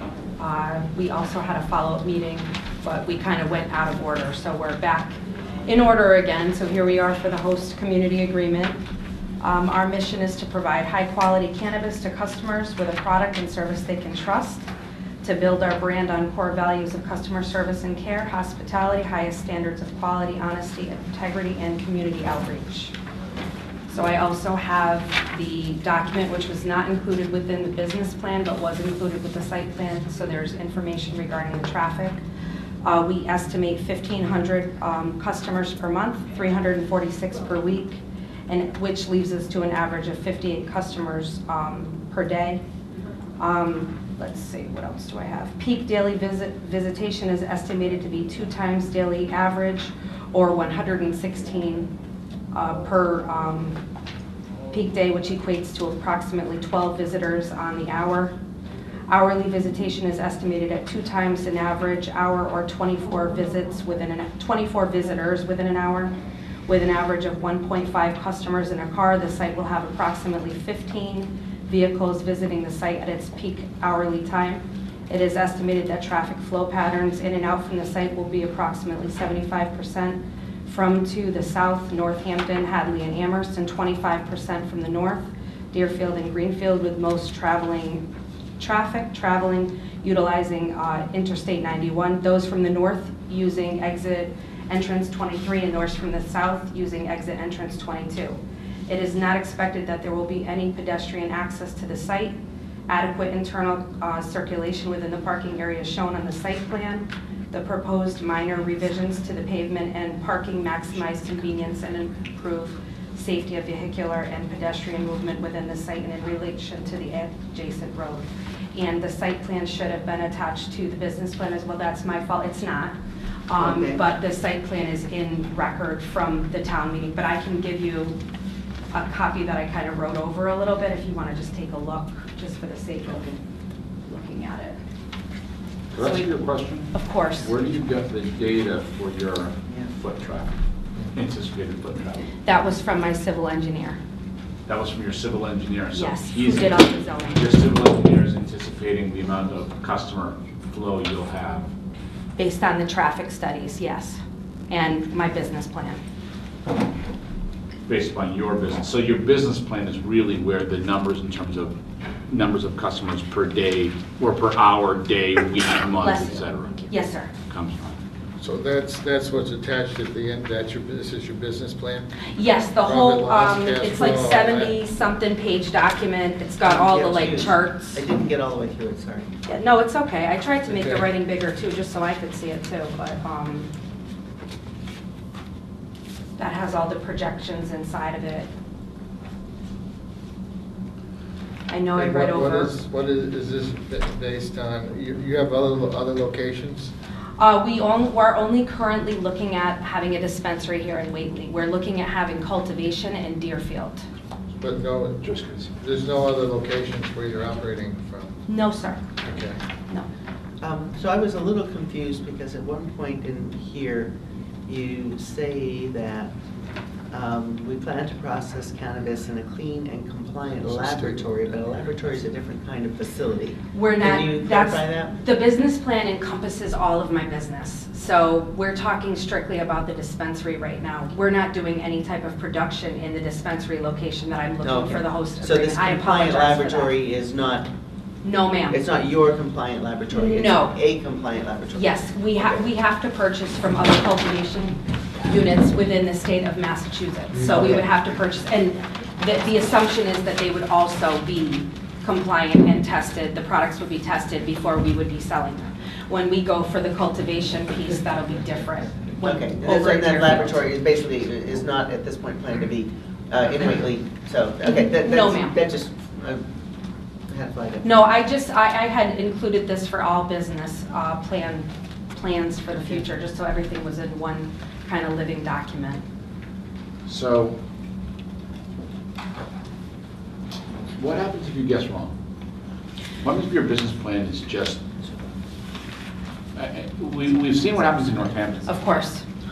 Northampton requires officers virtually all the time. You're absolutely There are correct. people lined up around the corner of the building to get Yes, in. sir. You're right. There are traffic cones all over the place. Yes. What happens if that is your reality? Well, it would be nice, but. Well, for your bottom line, yes. For the bottom but- line, yes, and for what we're negotiating with you guys today. But in terms of your foot traffic. Of course. And cars. So, what happens? you're right, those are all good questions. So what I'm proposing is right now, so what Northampton does as well, the Nita dispensary, they actually contract out with other people to utilize their parking. So like, for example, you can park at the Gazette as part of their parking. So it may be something that if other business owners are open to it, if not, then if somebody parks where they're not supposed to, they would have to be towed. They would have to wait for a parking spot just like any other place. That's pretty much what we're working with. And we would, of course, hire the same to make sure that we had the flow of traffic, the off-duty police officers as well. And I guess the point of my question is, that we're talking about a host community agreement right now. Yes. Which is very different than a process of the ZBA, the planning board, what have you. Right. That being said, we can ask for whatever we want to in a host agreement. That's right. You're right. And I'm less concerned, and I'm less concerned with people parking on 510 because they're just going to get towed. Right. But what I am more concerned about is actually the scenario that you painted, and I got to be honest, people using parking across the street. There's no crosswalk. There's no traffic light. Mm-hmm. We have recent memory, very unfortunate recent memory of people being killed in Sunderland because they're crossing 116, a state highway. I know that I don't want that to happen, No. and I'm sure your business doesn't want that to happen. Absolutely not. So I really struggle with allowing traffic as part of this. I mean, there's got to be a plan to control unforeseen traffic.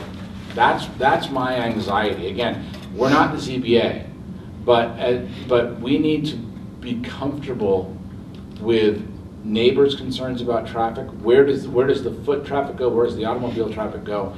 And I get if your business plan is spot on, other than increased traffic. Right. You've got the parking, you don't have pedestrian challenges. Based upon every retail store so far, you're wildly underestimating your traffic. Potentially, things have quieted down as well. If you have gone by the Nita lately, now that they are opening more dispensaries, and as well as you guys are looking at opening up the dispensary down the road, like diagonal from sure Yankee Candle, that will, probably be a lot more busier. We don't have as much to offer as the Nita dispensary. We're going to be a boutique brand once we are able to cultivate our own. So we're not going to, have as much foot traffic as other people that are allowing. I believe that they're looking at doing like 40-something strains of marijuana. So we're not going to have as much of an offering. We're going to have a specific clientele of people that are going to be coming to us. And I do actually pass by Nita frequently when I come out here, and the traffic has died down a little, but I do agree that it is a concern as well. But I have seen that things are going down as more and more businesses are open from the Mass Cannabis Commission. I think you're going to see a lot of traffic from the north. I don't think there's any dispensary to the north of us. Right.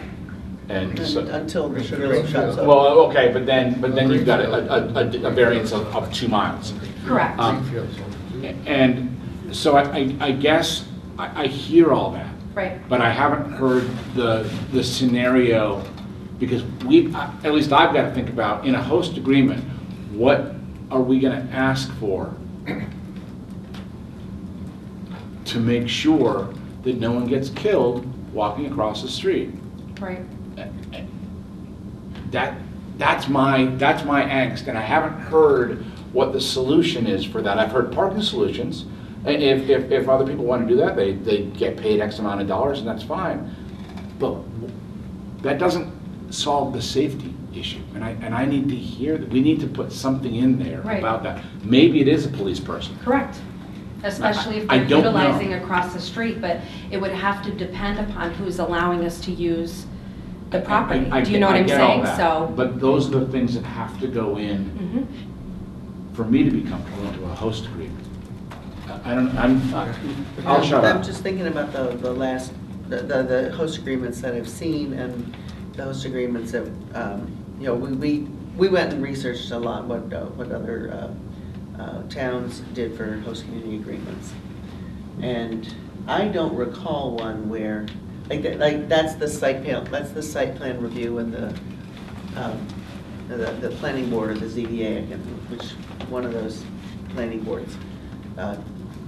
That's sort of their purview. And the host community agreement didn't really have that kind of thing in it. Doesn't mean it doesn't have to, it can't. Yeah, so that's, I guess, something to look into. We're cutting edge here. Right? Yeah. Yeah, you guys are. You're telling me. We're not looking for the pedestrian crossing. I mean, that's not part of what we have in our plan, and I know you understand that, but the traffic, we're gonna be trying to push for them to be there and on the same side as much as possible. But if that parking lot is full. Right. You've got a problem, and we as a town have a problem, and I can't figure out what the solution is to that. Maybe it's having somebody on staff that's outside in the exterior, making sure that if people are parking at their own risk to potentially be towed, that we're making sure they're at least safe if they choose to do that. Because I don't have agreements with other businesses as of now to be able to use their property for overflow parking. Well, what agreement do you have with the existing business that's there? We're going to be using all the parking that's available right there, with the exception of, I think it's 4 slots for his things. He's going to be moving the trucks to other locations. Right now, he parks probably 8 to 10 vehicles there. Correct, so. but during the time we're open, things are going to change around that, because he knows we need the parking. So he's agreed to move everything. 4 spaces of the, what, 20? Or whatever you're proposing here, okay. Yes, and he's agreed to move all of them. He lives like within 2 houses down from. But is that an office where people come and go during the day for his business as well? Yeah, I believe so. I believe he's got like 1 receptionist lady in there, so that would be 1, and then the trucks, whoever's taking the trucks, but it's generally in the morning to the evening, whoever he has for the couple of workers that I've seen there during the times we've been doing measurements and otherwise. Right, but what I'm saying, he's gonna have people for his business, new customers coming into his office? He's an electrician. No. So he just has his employees. Correct. I'm asking, does he have a showroom or No, a sir. floor? No, he has no showroom. Or a parts department or customer department where people can come and pick up and do stuff? No. Okay. And the DOT guy that's in the building in the front is already going to be moved out before we start operations as well. So this is where the electrician is? Yes, And then that's this is where correct. your retail is? This is where we are, and currently there's a spot right here where the DOT guy is, but we're gonna open that wall that you saw, like in the front, we're gonna open that all up, and we're gonna have like displays in there with room for 6, like areas where people can check out, and then when people have questions, education, things of that nature, are gonna go over to where that DOT office space was that we're gonna open the wall to. My other question, and I don't mean to sound harsh, I just, I'm asking questions that come up. No problem. Because we passed our bylaw, and our bylaw is our bylaw. But it's similar to the issue we had last summer. Again, if your business plan is underestimating your traffic flow, and you've got people out the door, this is a, relatively speaking, it's not a residential place. There are people who live in that immediate vicinity. That's correct. There are very few places for the traffic, the lines to go and not start to be a nuisance to the neighbors. And so, and if there are 15 people out the door, I'm making up numbers, I don't know. That's fine. You're not gonna muzzle them. No. There's going to be noise. Right. And I don't know what your hours are gonna be or what you've thought back through, but there's gonna be noise, there's gonna be visibility. I wanna see a plan for all these things, because I don't think it's just the purview of ZBA, the town is responsible for the health and safety of its residents. And I, as part of any host agreement, and there's no way we're gonna pass one tonight. I mean, it just- Right, Brian had already let me know that. I don't think we've ever passed a host agreement. Right, that's always done Right. outside. Any host agreement has to address a series of what-ifs. And that could range anywhere from, I don't even know what they'd be at this point. But noise and safety have to be at the top. Well, yeah, and that's, you know, for all of us and then you guys to discuss afterwards as well. But one of the things that we did talk about with the community outreach meeting was hours. And I think that some of our discussion was some limitation around that because we did have some residential. I think there's a person here, or at least, I think him, right? He lives like right behind us. Is that true? Do I have the right person? Yeah. He lives right next door, so we talked about, I know he didn't attend the community outreach meeting, but we spoke after the site plan meeting. Except for in the following meeting. Yeah, that's what I'm talking about. After the meeting, we spoke and we talked about some of the things so we could work around the hours so that it's not impeding on the residential piece. So that's something to be discussed regarding what time we're opening, what time we're closing, those things. We talked about that during the outreach meeting as well. We're going to have people that are going to be able to go into the building, so we're going to have more of an area to be able to flow before they're checked in as well. Some of the dispensaries, you just kind of go right in through the door and you go to the right. I've been to a couple of them now in Mass. We're going to have more of an area where they're going to be able to come in, go around the ramp area. So we will have areas where people can stand around that's going to be a little bit more inside and out, where they're not just having those heaters to keep people warm in lines. But as the Cannabis Commission continues to approve locations, the populations should fizzle out a little bit more. Nita was an exception. They were a medical dispensary and they got first dibs into the licensing part along with economic empowerment applicants. So I don't foresee that being as large of an issue at all as, you know, you were looking at people at that point coming 16 hours because it was the first dispensary open along with Lancaster, which is obviously on the other neck of the woods of Mass than we are. So I think that we're going to be a lot more control. I'm sorry. Leicester, Yeah, I apologize. Yeah, for the name. But yeah, there was like 2 when they were open. So I think that we're going to have things a little bit better by the time that we're approved and with foot traffic and things. I want to open this up. What questions do you guys have before I open it up? So are you're just renting the building in a space, or are you owning? No, we're renting the building You're from renting. Steve. Yes. Okay, and have you looked at additional parking, adjacent parcels or anywhere else other than, I guess, across the street or whatever? On that Not side at of this the road? time. No, I haven't looked at any on across the street or whatever. I just know kind of what's in the area. That's about it. Yeah, there isn't anything immediately across the street. There isn't. It's just a red barn. And what's behind this parcel? Just open land, or is there another? Behind the parcel's land, to the right is a house. To the left is more house businesses.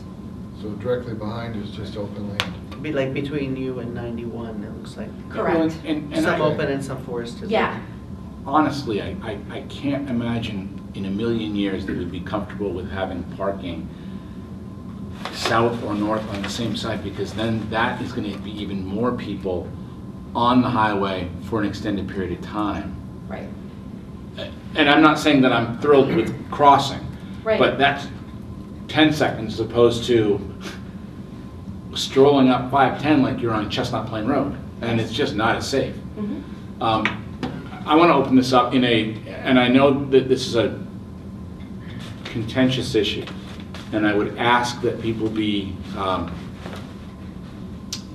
polite and understanding of people, let people have their say, and then the next person can have their say. But again, keep in mind, this is not the ZBA. This is, our purview is a community host agreement that is very different than the ZBA process. We can ask for things, but it is a very different kettle of fish than the hearing that the ZBA ran 2 weeks ago, whenever it was. So please, and I'll acknowledge you as you raise your hands and stuff like that, but please state your name, where you live, and then your piece. Well, let's go first since we got a lot going on there. Rich Korbianski. Does everybody get a chance here? My police and I own 15 State Road and 19 State Road. There's a whole host of concerns that we as abutters have associated with your business model, and the fact that it's going to be there, just a tremendous host of concerns. If I were to start, a consideration that when I was in Northampton on a number of occasions taking a look at the traffic model that's in Northampton, they have 40 or 20, 30 spots that are in front of the dispensary there. They have additional parking on Route 5. They have additional parking at the Gazette, additional parking at the hotel, additional parking at the bowling alley, additional parking at the car wash.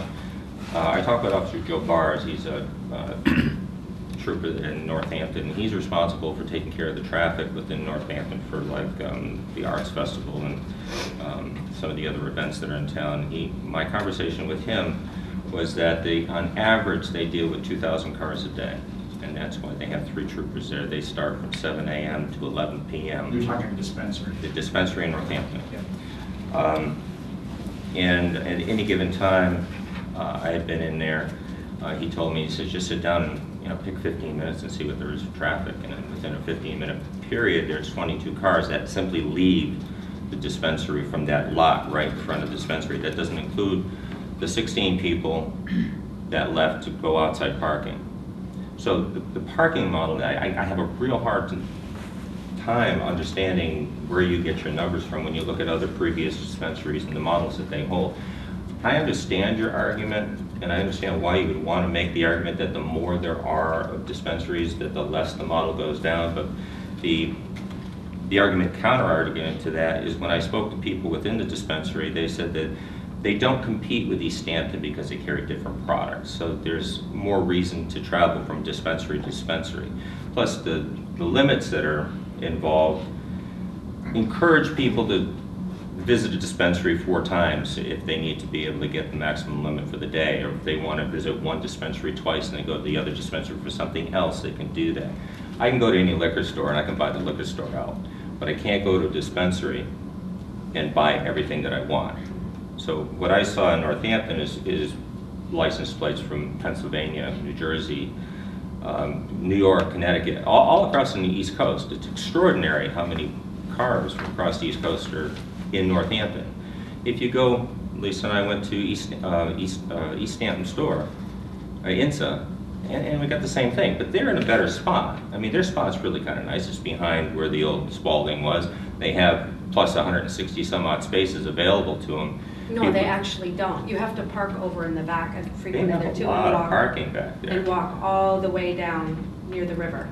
But they still have more parking than you do. Overflow parking, correct. At this point, yes. Okay. But my point is I'm concerned that what you're going to end up having is a lot of people parking on the road. That's going to create an issue. I know that state police don't enforce it, but it's going to be incumbent on the town police to be able to enforce that. The other concern that I have is traffic between businesses. I know that Muffins, they just extended the parking space and they made it double their size, which doesn't, you don't keep anybody from, if somebody wants to park there and buy a coffee, they can, even if they say, you can't park here.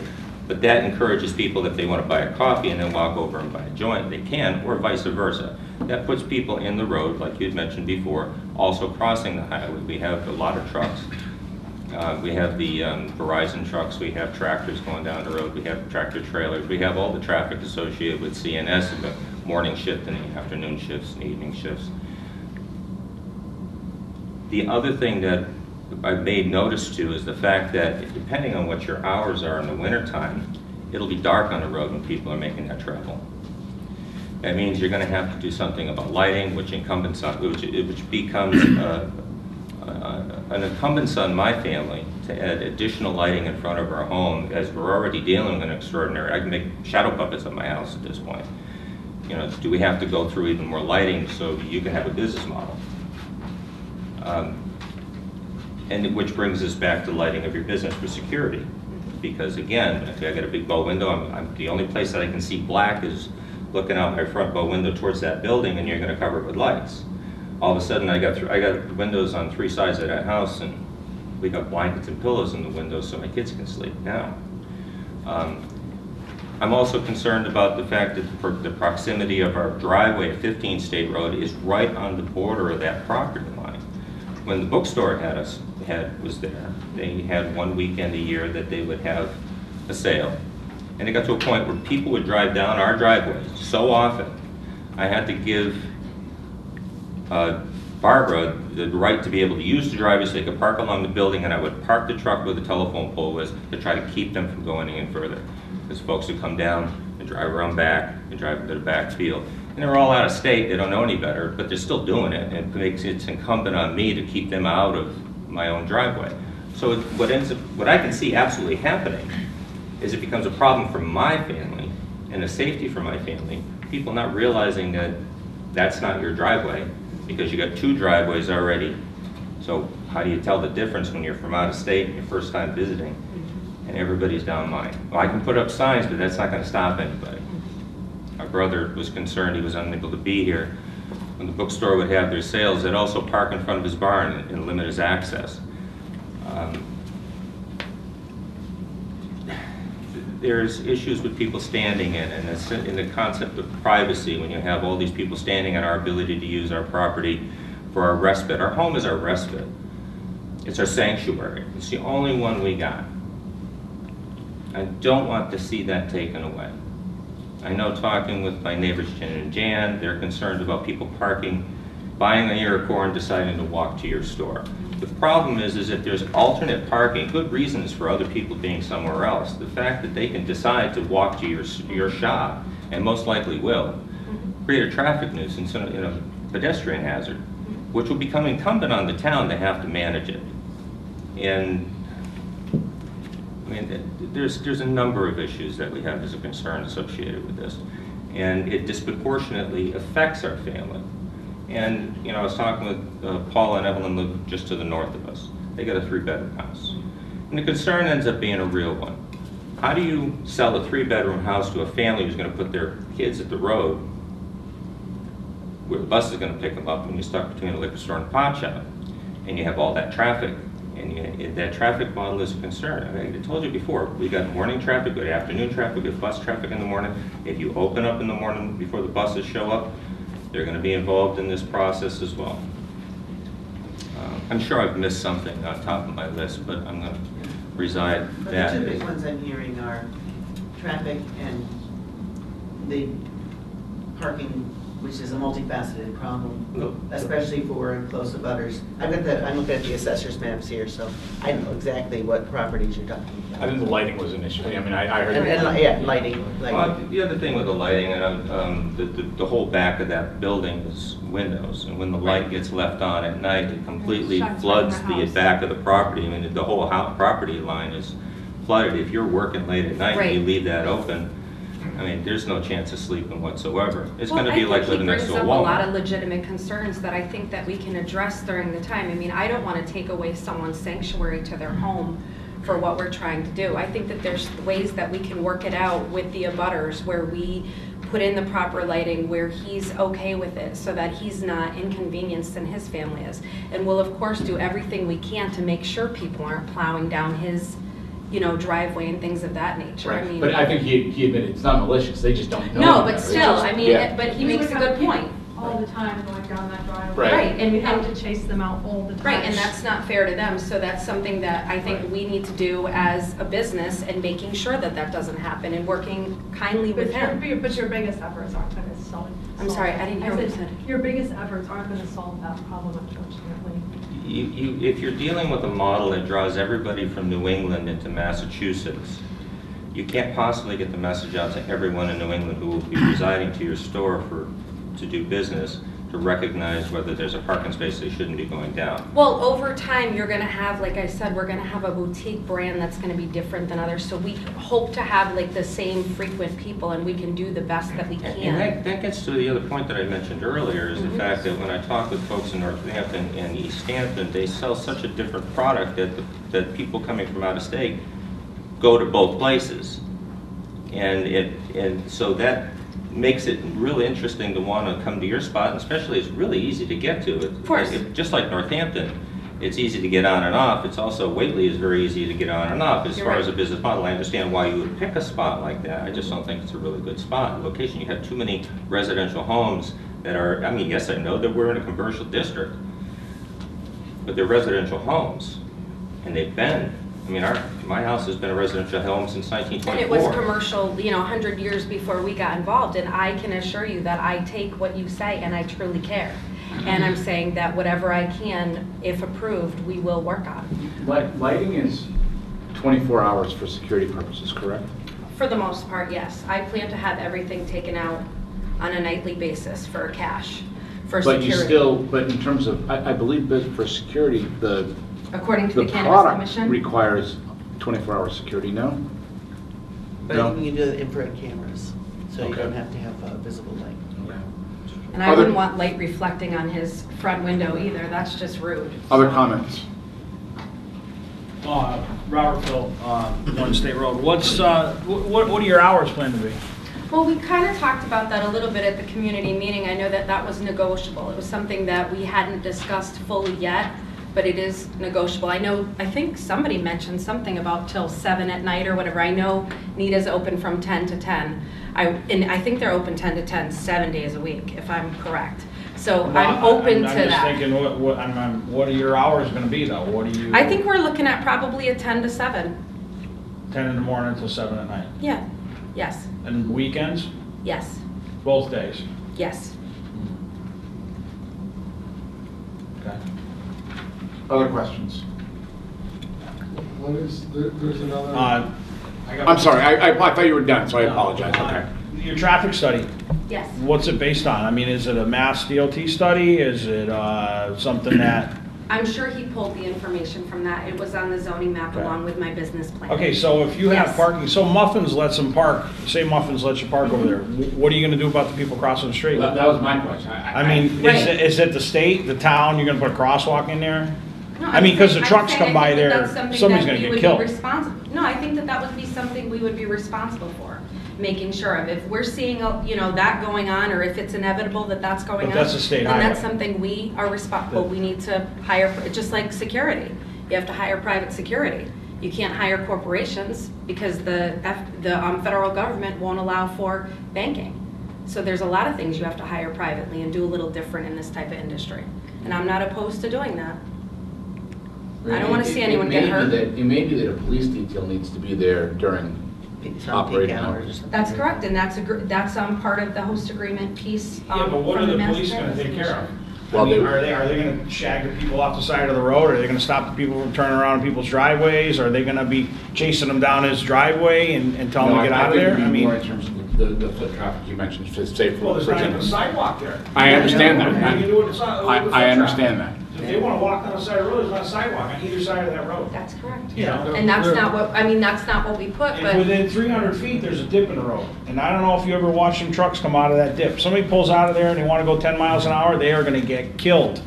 When one of LaValle's trucks comes whipping up through there loaded, or a dump truck, I mean, that's a busy part of the road, you know?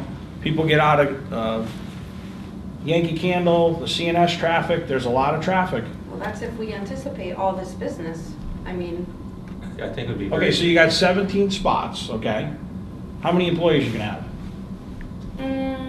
I would say 6 to 7. Okay, so now you're down to 10. We'll carpool. We're gonna hire people from locally, so we're Yeah, gonna but do still the gonna best that we do some can, home right? transportation with But we're gonna employees. do the best that we can for all that. We've put that into the plan. We don't anticipate that much overflow. If there is, we'll definitely be on board with taking care of that. I can assure you of that. What's the average?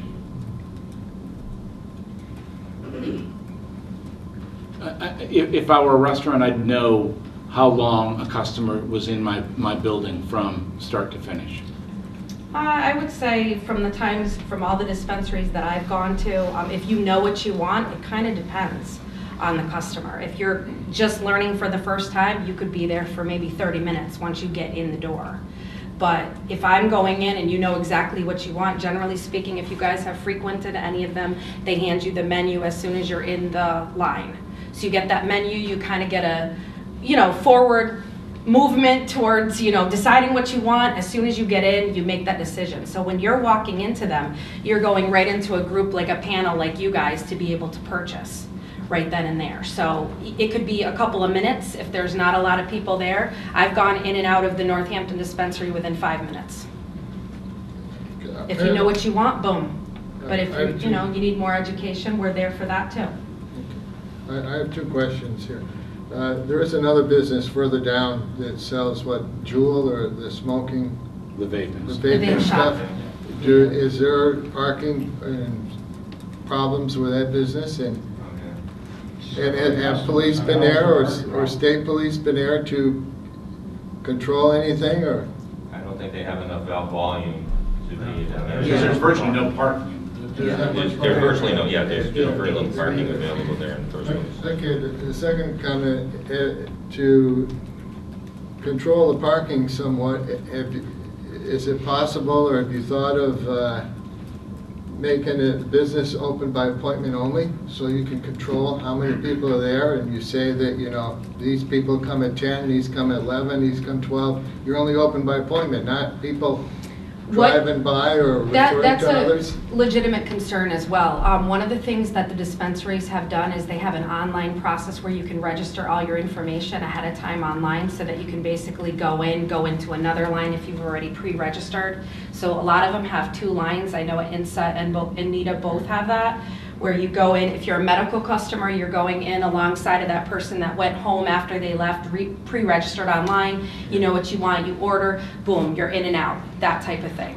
And then you have the other line for the people that are just kind of like your walk-ins. But does that tell them what time you come to pick up the product?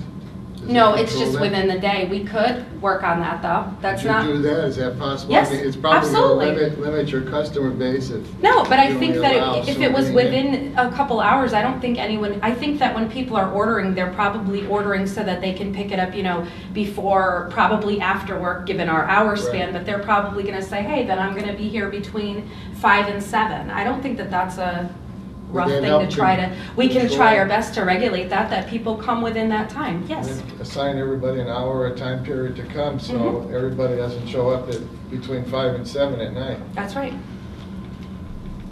Yeah, Rich. How would you regulate the people who would come off traffic? I mean, in other words, they would just show up because they know you're open. How would you regulate that if you were trying to do, by appointment only?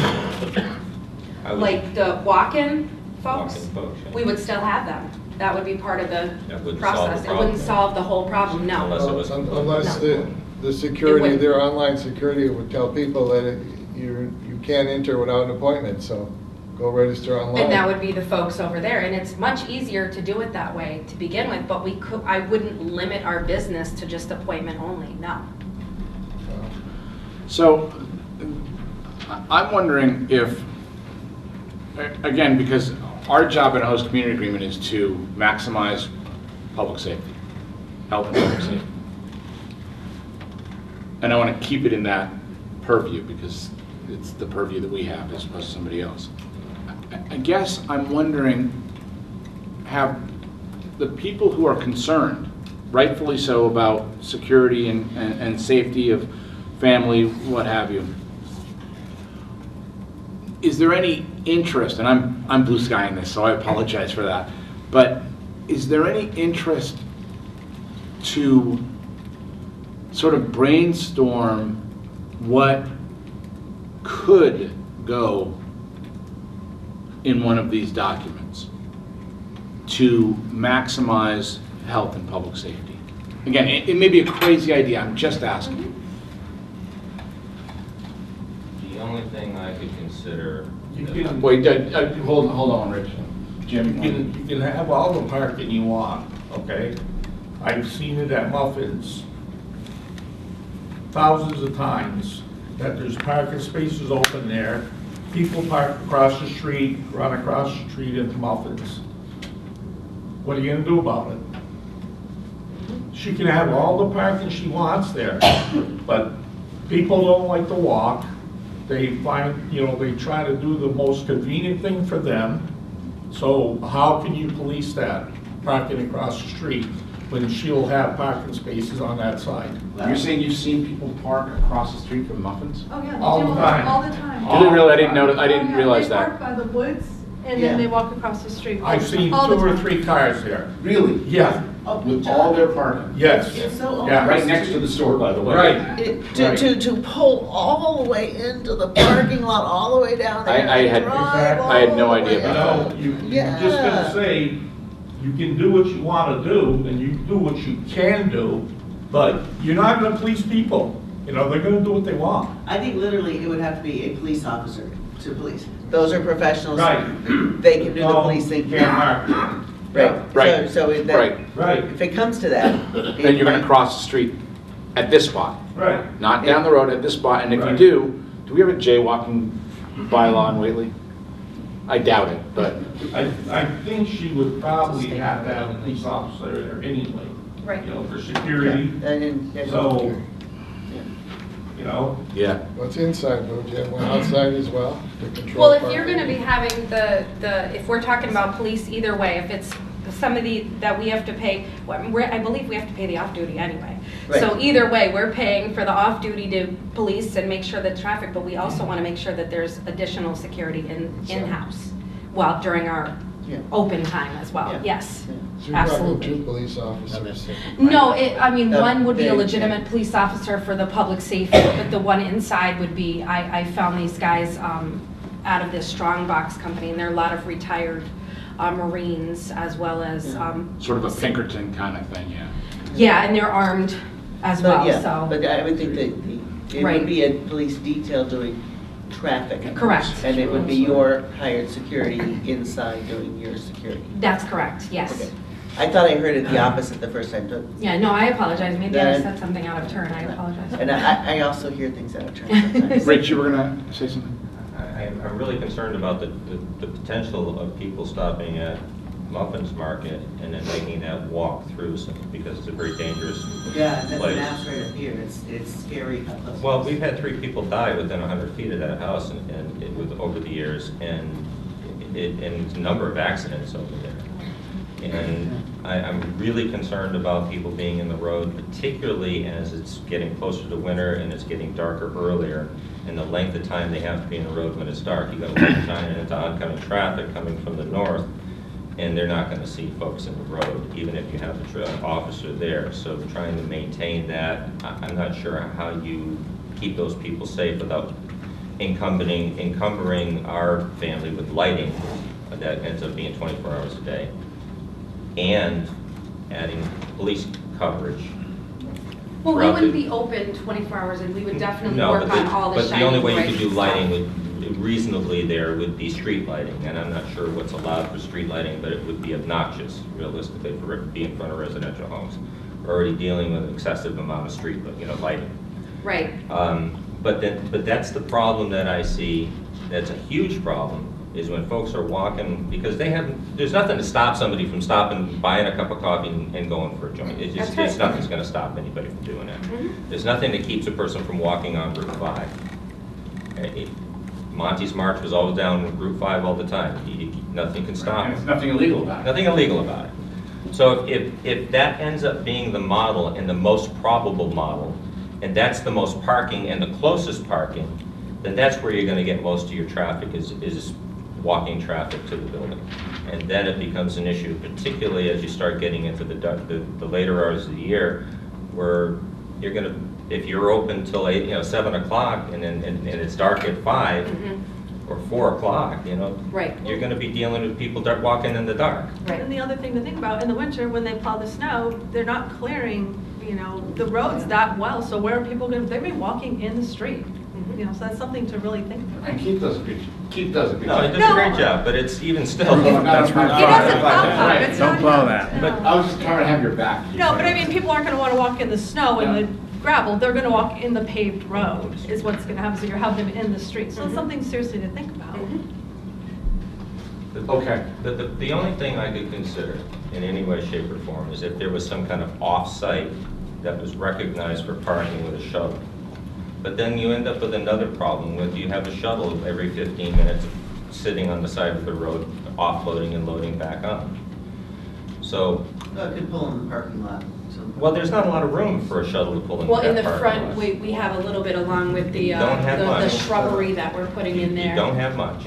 But there's enough right now where cars are parking right in the front, so Well, if we were right to now, shuttle but them in- that model is not gonna work for you guys. True. We're gonna put some shrubbery in there instead, because we don't wanna encourage people to back into Route 5. So as far as brainstorming on the traffic concerns, I've spent a tremendous amount of time trying to see how it could work. And I'm not finding a good model that makes it work very well, if at all. And I get real concerned because here, we got 3 houses that are stuck between the traffic. I'm listening. And we've had plenty of experience of people getting hurt on that road. And there's not a good system to keep those people safe as far as I can see. Now, if you can come up with one, then, that's great, but I have yet to really define one, because I keep thinking, if you put a bus, a shuttle bus, you gotta have a place for the shuttle bus to go. That's correct. And your design does not include a space for a shuttle bus, That's correct. because otherwise it would have to be on the road Mm-hmm. every 15 minutes, for as long as it takes to load and offload. Yes. So then now you're modifying the front of your building, now where do you put the other parking spaces that you had in that space? So I'm struggling with it. Plan have an estimate of when your heavy traffic flow is and when your light traffic flow is? I Yeah, don't we put see it, it's inside of, yeah, you don't have it on the. And I'm, Rich, I'm sorry, I kind That's of correct. The traffic flow for both East Hampton and Northampton is Thursday through Sunday, is the heaviest traffic. Right, no, I was thinking hours in the day more than days. I was there this morning, and there was 22 people standing in line at 8:50. In Northampton? That's the one that says the traffic. At 8:55? Oh, yes, thank 8:05 you. this morning, 22 people standing. Standing in line, not inside?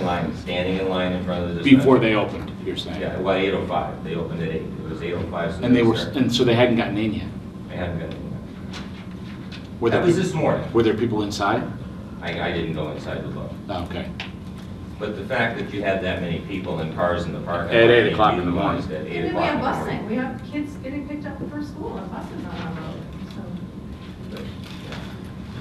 Okay, this is on a state highway. Are you gonna need approval from the state for access or driveway controls or anything? Not that I'm aware of. They don't control access?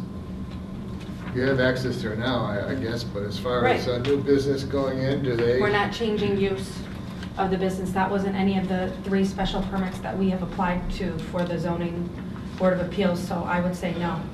Okay, but for state, being access on a state highway, is there any requirements for access control to a state highway? As far as I know, we're approved because we're not changing the use, so we're doing the same retail as was there, so I don't know the answer to that question.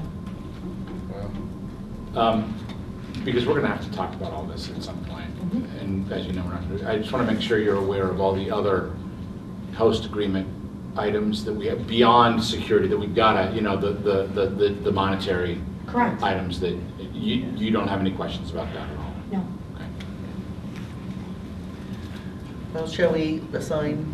Unless someone anybody to else wants Brian to, but I think we've covered a lot of stuff, and I don't want to go around in circles either. I think that what I'd like to ask, because it's our standard operating procedure on host agreements, the 2 people to my far right are usually designated as the people to craft the host community agreement. And because it's a kind of a non-productive way to create the host community agreement in this setting, I'm going to ask Joyce and Brian to craft the agreement with language based upon what they've heard in this meeting. Yep. And then we'll open it back up when we have something to review. I believe we can make it, and correct me if I'm wrong, we can make it a public document for people to digest before we discuss it in a subsequent meeting. That's up to you. I mean, Joyce, I'll leave that to you as to whether you think that's a good Okay. idea or not. So this is where, so we probably have to look at this, but this is something where I'm assuming, like Rich and Lisa, you would like to see the host community agreement. Right. Before a meeting where it's discussed. So you're not And I know reading it while normally we give each other copies, but I don't see any reason why not to let, we might not have it until 48 hours before the meeting, right? But I don't see any problem with a draft going out and realizing it's a draft. And we probably don't want to step on the ZBA's toes too much, so we're probably in the process of figuring this out, talk to them about what their plans are too. They want to host a community agreement before they'll talk to you about traffic studies. That's correct. So, and there's different people have different turfs, right? And we can look into how much public safety stuff we can put in a host community agreement, but I think at some point we start stepping on the ZBA's toes. And so I don't know where that line is because I haven't looked yet, but that's something I think to look It may for. be worth a conversation with the commission as well. Yeah, yeah, and they're real talking, so. Well, I know, I mean, I'm happy to expedite that discussion because I know one of them well. Okay, okay, send me their contact information, please, so, yeah. So I'll be happy to take that on. This has to be scheduled as a continuing hearing or anything, or? It's not a public hearing. It's not a public hearing, It okay. just will, when this process is done over here, we'll notify everybody when it's back on the agenda. Do we have any idea of when that is? Because that's what I'm waiting for to apply to the commission, as well Yeah. as I need that information to be able to wait. We were already pushed Right. off from that other meeting that Right. we had, and he had to withdraw applications, so we're looking at May now, Uh-huh. because they wouldn't take us until then. Yeah. So That's I'm what just these looking guys- forward to having it so I can just apply. Right. Right now, we're sort of in, it's what we call town meeting season. Until the end of April. And I think particularly the next 2 weeks are very busy with getting budgets finalized, getting articles. Like Brian is like way crazy busy, as is the administrative assistant. So I would hesitate to promise our next meeting we could have something that's worth discussing. I'd be a little more comfortable with, are we meeting on the 24th? That's the I town think meeting. so. No. The town meeting is the 30th. I think we are. What? Yeah, that's Yeah, our that next would be scheduled. your regular. Oh, I scheduled- see, scheduled okay. meeting, the So, 24th. but I think realistically, and I get you need to Right. move, first meeting in May, it sounds like, at this point. So we're not meeting on the 24th? No, we are, When is but. the meeting for the zoning board of If things, appeals if for you have May? time, if Brian has time as he puts together budgets and gets ready for town meeting, which is the week Right. after that, that's my only. Right, well, I think, yeah. And CBA meets the first week of the month, so if it's Right, it's so May, if we it don't- into June. Oh, I Right, so see, if we yeah. don't, yeah, because we needed to get the information out ahead of time, because Yeah. because we were all prepared to go that night, and we got it. Got it, okay. Great. 24th of June. So, I mean, I think we can, we could try for the 10th, but I think that's unrealistic to think that could happen. I agree. I think the 24th is still going to be a bit of work, but I think it's a lot more realistic than the 10th. So I think we could aim for the 24th. We got to start getting a few things going soon, because we can't wait till the 17th or something like that. But we've got at least a place to start. We have a starting point with our other host community agreements, and we've got to look into what other kinds of things can be specified in terms of stuff that people have expressed. And I think the most serious being the people walking on the highway. Right. That's a real public safety hazard, and we've got to think about how we can sort that out. So if we have the meeting on the 24th, I will be able to apply for the zoning board of appeals for May, if I come the next day? Assuming we are in agreement. Yes, assuming we're in agreement, Right. that's right. We would bring the draft, it could be amended if there were need to amend it. And especially, I mean, you all know, if you think of things that you want, you can tell us before the meeting, right? And that's just to be fair and, well, efficient about things, yeah. We can post it online, right? And we can post it online, we can. Yeah, for anybody email it. that Yes, just because obviously I don't sort like of to feel look like at it. we should let everybody have it, not just the privileged few, right? Okay. Sounds good. Thank you very much. Thank you, guys. Okay, we are running painfully behind, which we shouldn't be surprised at. Brian created a ridiculous agenda. You're very popular. We are popular. Mustang Renewable Power Ventures, Yes, sir. come on up. John? Mr. Chairman, I'd like to introduce John Dewey. Okay. And that's the essential purpose of his being here today. You know who I am, I'm Richard Ellis. And John is a principal in a company called Mustang. Mustang Renewable Power Ventures. Yeah, and he's here to, we're here to make an introduction. Won't take too much of your time. So John, Sure. go ahead, tell him what you're up to. We submitted last night to the planning board an application for a site plan review for a cultivation facility to be located at DeWitt Thompson's existing greenhouse across from the police station. We were interested in purchasing Mr. Thompson's facility and converting the use over into a cultivation facility. We are a company that's experienced in greenhouse development, and we also have a lot of experience with renewable energy projects. We, however, are not the ultimate cultivator or tenant.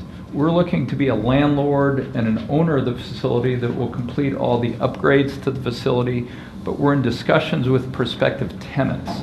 Once we identify a tenant, the tenant would actually have to go through the special permit application process with the ZBA and with the state licensing folks.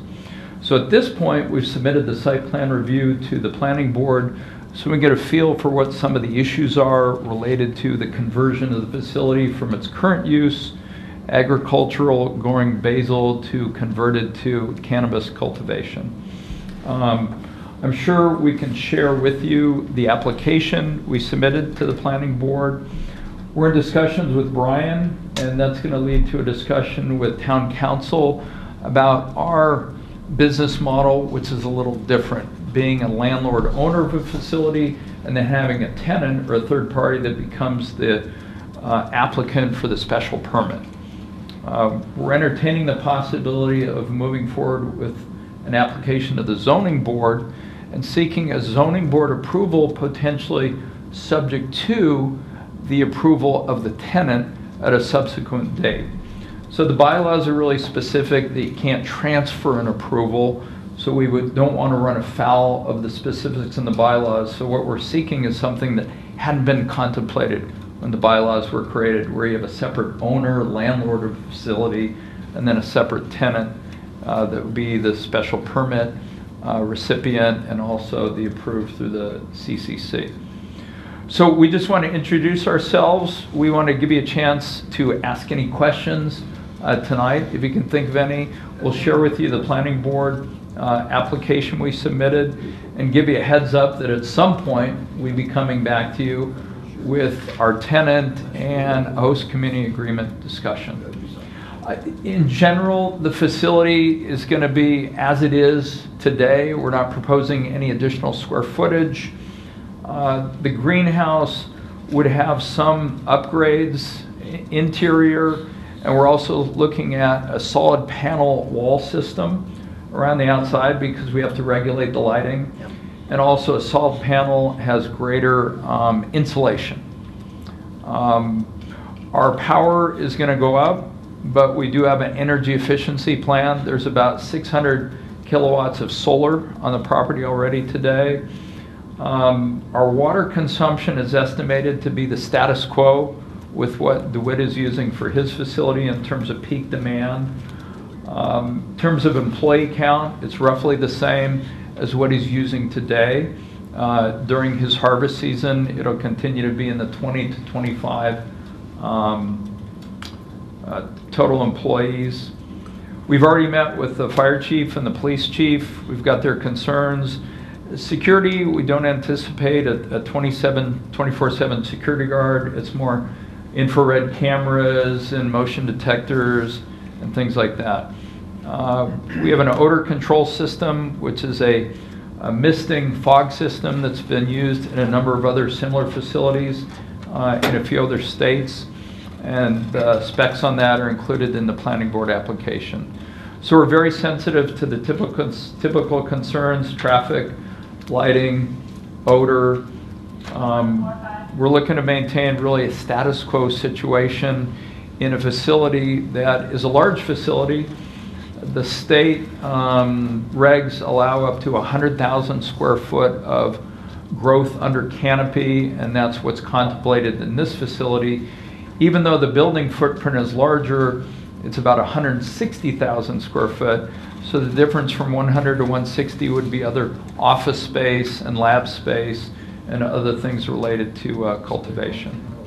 So it's a large project, but it's something that we believe is compliant with your bylaws. It's what was anticipated in terms of a conversion. The facility is zoned appropriately for it. We've had meetings with FERCog and the building inspector. We will have to submit for a building permit for our wall panelized system. We'll also be adding a septic tank system for new employee bathrooms that we'll include. We've evaluated the possibility of increasing the solar system. We've had some discussions with Eversource.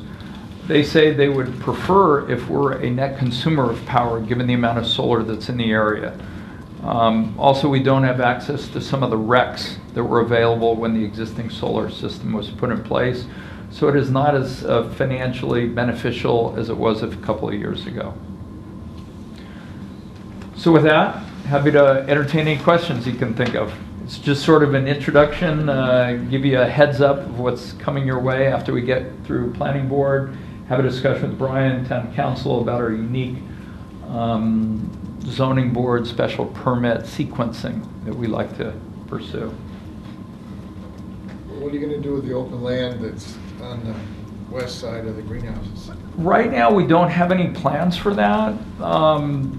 We have to be concerned that if there's any outside agricultural activity, is there any potential transmission of any pollen or seeds or things like that that would be in conflict with what's being grown inside the facility. So at the moment, there's no plans other than, let's say, we'll maintain the agricultural character of the property, but we're not sure what crop might go on the outside. Who farms that right now? Do DeWitt you does. farm the open space as well in front? Yeah. Okay, I didn't know if Yeah, you the whole leased it out or not. properties. And he's got some rosemary in places out there. Herbs and vegetables generally. Stuff that I can't identify for the life of me. Yeah. So will access change? Now your access is on both roads, or is that going to change? Primary access is on Christian Lane, and what we call secondary access would be on State Route 5, and that'll be maintained. We plan a keypad electronic gate at both access routes, but the State Route 5 driveway is really for secondary emergency access. And we'll have plenty of opportunity to meet and, you're going to hate me using this word, vet the client, the tenants? Absolutely. You know, we're in outreach to about half a dozen significant tenants that are not currently doing business in the state, but are interested in Massachusetts for the unique market opportunity that the state and your community has made available. So do you have other businesses like this, other places around? This is my first investment in this space. Most of my businesses are in the renewable energy, what they call environmental infrastructure business. For example, we have a significant recycling project in Santa Barbara County, California, where we partnered with the county and we've actually taken over the landfill. We're building an advanced recycling facility that will sort through the incoming waste, recover recyclables from trash, and divert organic compostable material into an anaerobic digestion facility. So that project includes about 6 megawatts of renewable energy, internal combustion engines. I get involved in this space because my partners in the greenhouse world are very involved in using the combined heat and power energy systems, because greenhouses can benefit from the on-site production of energy, heat, and even including the exhaust, because the exhaust has CO2, which is beneficial for the green leafy plants. So my interest is coming in on the renewable energy side, and I've partnered with some greenhouse experts that have been involved in greenhouse infrastructure. For example, they sold to DeWitt many years ago part of his humidification system. And then we have a partner who is actually an attorney in Boston who's very involved in licensing and compliance. So my background's really in the real estate, renewable energy, development side. My partner's in the greenhouse development and licensing and compliance. So we've formed a team to pursue opportunities like this. Because the greenhouses could serve as a heat sink for some of the renewable energy. Exactly. Potentially. Unfortunately, Berkshire Gas does not have the ability to give us more natural gas to use one of these combined heat and power systems. So we're probably going to increase our power consumption for the heating, but we do our best in terms of energy efficiency with the insulation and computer-controlled lighting and heating systems and things like that. So your purchase of the property is contingent on the tenant being approved by the town and CCC? Exactly. And how many tenants do you expect you would have? This would be a single tenant facility. Single tenant. Yes. And your ideal timing? We are in discussions with our prospective tenants. We think that we'll identify them within the next 30 days. Probably sign a letter of intent in the month of May. I would hope to be back in front of you folks in discussing a host community agreement late May or June, something like that. That host, if I were the king of host community agreements and I got my say, that host community agreement would have, because of the visibility of this project, would have, you can't even imagine how much educational, many components would be a part of that. Bus routes go past there. It's going to be visible if this goes through, so we need to be very cognizant. We've already started a learning opportunity in my book. We've already started outreach effort to the abutters and had our first meeting with one of our next door neighbors tonight. We met with police and fire last week, so we've started our outreach to the best of our ability, but we understand this is a process. It was very good to be here tonight and hear the concerns from a retail perspective. Retail has a lot of different issues compared to cultivation. Yep. We like to think of our facility as being low profile, and that will maintain roughly the same business model as exists today with DeWitt's operation. People are going to know. And when I say education, I mean with the schools. Yes. We don't mean telling your customers about your products. We don't think that's education. We think it's having people in the schools tell that this stuff's bad for you when you're 17 years old. Yes. That's a learning opportunity that we see. I have two boys that are 21 and 23, and we've been going through that discussion and early child brain development. When does the brain stop developing? 18, 21, 25? I'm telling my boys it's 25. And they listen, right? Yeah. You know, if you all have kids, you know how much they listen. Yes, I have a 23 and a 25-year-old myself. There you go. So there you go. Okay. All right. Do you guys have any other questions? Questions from the public? Just out of curiosity, you said internal combustion engine for electricity production? Yes. What is your thoughts on that? What is that going to be? Something like That's ideal, but I don't think it'll work here because of your limitations on your gas supply. So but you did mention it, so I was wondering if you had an alternate opinion on that. We're looking at buying our power from Eversource, from the grid, in addition to the 600 kW we have on site with the solar. There's propane on that same thing, too. And we have propane as well. Unfortunately, the amount of grid gas we have meets the heating needs on the northern half of the facility, but DeWitt could not get enough gas from Berkshire to heat the southern half. So he has to have propane involved on the heating of the southern half. We want more vegetation on They're growing. It's really growing slow. Growing real slow. Bigger than next year. We can work on hedges. Yeah, that's true. There's no intention to fence the property. We'd like to maintain the same character it has today. We're open to different color choices on our panel wall system. You know, we suggested the planning board we maintain, you know, off-white, similar to the translucent plastic. But if the community felt that maybe we go with barn red, you know, but it is a large building, so we'll look for your input. A big agricultural mural. I was just thinking about what kind of a mural should we put up there? We can open it up to a community art project. You seem to know a lot about it. How come you got a renter? How come we have a renter? Yeah, you're gonna rent it or lease it. You know all about it. Yes. Oh, why? Yeah. My business is real estate, and I'm not involved in the industry, the cannabis industry, nor are my So the partners. guy that's renting it, how come he ain't here? Because we only signed up our contract with DeWitt about a month ago. Wow. We submitted to planning board last night, so we're in the early stages of our process. You're the guy with the money. We're financing the project. Is this place gonna be glowing it all night long? No, these plants are diurnal, so they have a regular cycle. Right now, DeWitt has. Because it's already glowing all night long, so how much more is it gonna be glowing? It is going to be glowing much less than it's been glowing historically. Oh, at nighttime it will? It'll be totally dark, yeah. Okay. Because they're gonna put solid sidewalls on. It sounds like you have a specific process already in mind for cultivation. Yes. So that limits the type of tenant you can have.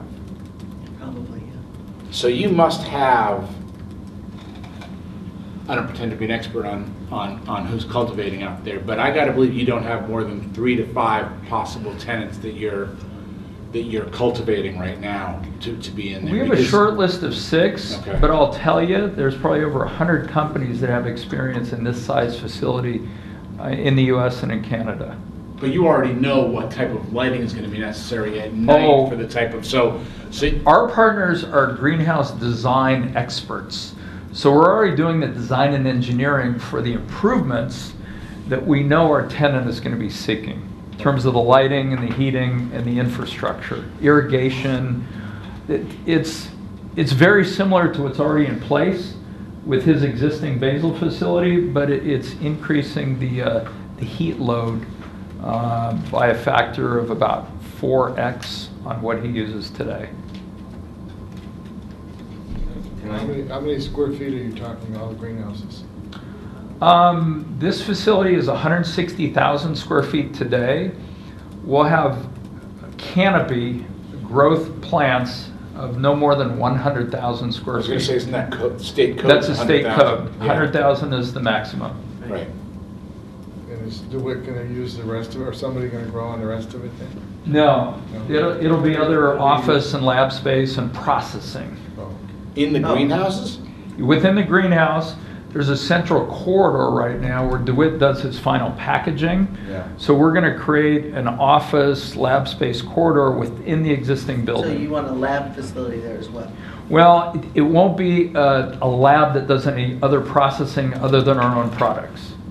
And we're not... Well, but a lab facility is different from a cultivation. Well, it's our internal, just like a winery has a lab to test its own product before we turn it into a product for shipping. But it will not be licensed as a lab. Oh, It's okay. still a cultivation facility. Okay, understood. Yeah. Rich, you were going to ask a question? Maybe an off-topic question and just a thought. You're saying you're going to increase the heat load of the greenhouses? Yes. All right, that's an extraordinarily large greenhouse surface area. What's the environmental effect by increasing that heat load? The amount of heat that will be consumed within the building is consumed within the building. It's not going to create any impact outside of the building. The current energy consumption is a little more than 700 kilowatts. Solar produced about 600. I think solar met about 83% of his needs previously. Our anticipated energy consumption will be in the 3.5 to 4 megawatt range. So we'll be consuming more power from the grid, but No, I understand that it's a megawatt thing that you're talking about. I'm talking about the BTU power consumption that you're talking about. I'm trying to understand what it was that you were trying to say. You were saying you were increasing the temperature. It's mostly from lighting, so it's mostly an electrical increase. There's an increase of temperature over that The area. lights produce a lot of heat and drawing from the grid. Right, but that's not absorbed, that's reflected. It's within the structure. Your average temperature today is 78? In one zone. Yeah. Yeah. Our average temperature is going to range between 78 and 81 degrees Fahrenheit, so it's pretty similar. His basil is like this. Our plants are a little taller, so they're going to absorb a greater heat demand that's put out by the lights. There ends up being a point of diminishing returns. They can only absorb so much heat before it starts reflecting. It's not going to be Or you're reflecting. trying to be as efficient as you can so you don't have that process. There's every incentive to not consume more power, heat, or light than is absolutely required. Thank you. Okay. How do you get rid of it? How are you packaging it? You shipping it? Where's it going? Who takes it? Per How's it state go? law, it cannot leave state of Massachusetts. So Right. this company will be a wholesale distribution company. So I think currently, If you're gonna have 100,000 square feet of plant, you're gonna be producing a lot of weed. I forget the exact. How many pounds a month? I don't know that number because I'm not the greenhouse expert. About a week? But we have looked at, I don't know exactly how the grow side of the business What do you works. figure? You gotta know. Pounds per week? Gotta be what, 1,000? No, I think it's a lot less than that. But when you look at, say, the Colorado model, the state of Massachusetts probably could support close to 2 million square feet of cultivation Well, facilities. I get all that, but what I'm talking about Yeah. is how you shipping it? Is it trucks taking it'll be it? it'll be a daily truck shipment. How many trucks? And you guys are packaging it? We need to save those questions for a tenant once they're identified. My expertise is more on the real estate side, and we will have a tenant be in front of you guys probably in the next 90 days. What's the truck traffic going to anticipate being? I've heard it could be 1 to 2 trucks a day.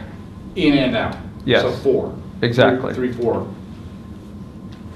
Yes. Is that what you have right now? Way more than that. You have way more than that? Way more than that. Yeah. Yeah, but I mean, this can't be just a regular truck taking it out. It'll be an unmarked van probably. It will be unmarked likely. Irregular times. More than likely. And it probably won't even be a truck. This is the introduction. Yeah, We no, can I save a lot of appreciate those this. details. All right, I think we're going to cut this off. Good. It's 20 of 9. Thank you very much. Okay. Thank you. And, Brian, I'll hear from you. Yes, I haven't got a date yet from town Okay. council. Well, convenient. I know you have a lot on your plate. Yeah. all right, Okay. we're going to... Thank you. I hope everyone stays for the rest of this riveting conversation. Clean Water Trust. Anything? Oh, yeah. Oh, of course. Oh, yeah, we're gonna be here till. Thanks. Hey, listen, can I just want to show, I got pictures of Northampton Historic, of people, and stuff, you want that? I don't feel like I need pictures of people. I'm going to tell you my one concern. Oh. This is just a list of shit I Okay, did. yeah, okay. You have a list? Well, yeah, but it's not on here. Oh. I don't want this goddamn place open on a Sunday. All right? Yeah. I live 4 houses down. Yeah, I looked. You know what I'm saying? I've got the assessor's maps. And I do hear that. I mean, I would just like to have, if this is gonna go ahead, I wanna be able to voice my opinion on hours on this place. I'm not dissing the place for business, they wanna have a business, fine, but, Okay. you know what I mean? So I added that to your list. It's number 9. Thank you. Thanks. Good. All right, Clean Water Trust, Brian. All right, we got some business to take care of. So all of these documents that we're gonna look at. Can we move to this? This is okay. Oh, you are a saint. Saint Lynn. Don't let that go to your head. These are all documents related to interim financing for the Clean Water Trust loan, which as you recall is $440,000. This is interim borrowing, so this allows us to pay for the project costs. We'll submit the requisitions to Mass DEP, who will approve them, send them to the Clean Water Trust, and once the project is done, we'll do permanent financing. So this is just interim financing at 0% interest. Oh, I like that interest rate. Yeah, it's pretty good, huh? Yeah. these guys need to vote this, so I guess we'll let, Vote first, we'll or let, who wants to read this? Oh, Who wants to make a Joyce. motion? I don't get to read It's things very close. often. So, So you want to move that, and then 1, 2, 3, 4, 5, 6. okay. Cliff I'm not- notes, Joyce, I, cliff the- notes. I, You should read the whole thing, I, sorry. the Vice Chair of the Select Board of the Town of Whately, Massachusetts, certify that at a meeting of the board held March 28, 2019, of which meeting all members of the board were duly notified and at which a quorum was present, the following vote was passed, all of which appears upon the official record of the board in my I custody. guess this is a course, well, we'll have Fred sign it, but someone needs to make this motion. Okay, so they say, moved that the town issue a bond or bonds in the aggregate principal amount not to exceed $440,000, the bonds, pursuant to Chapter 29C and 44 of the general laws and votes of the town passed July 13, 2016, Article 1, which authorized total borrowing of $410,000, and amended by a vote of the town passed December 12, 2018, Article 1, which authorized a total borrowing of $30,000 for the drinking water project identified in such votes. That, this is number 2, that in anticipation of the issuance of the bonds, the treasurer is authorized to issue an interim loan, note or notes from time to time in an aggregate principal amount not to exceed $440,000. That each bond or note shall be issued as a single registered security and sold to the Massachusetts Clean Water Trust at a price determined pursuant to the financing agreement. Now up to number 4, that the treasurer is authorized to determine the date, the form, the maximum interest rate, that's Lynn, the treasurer, right? Yep.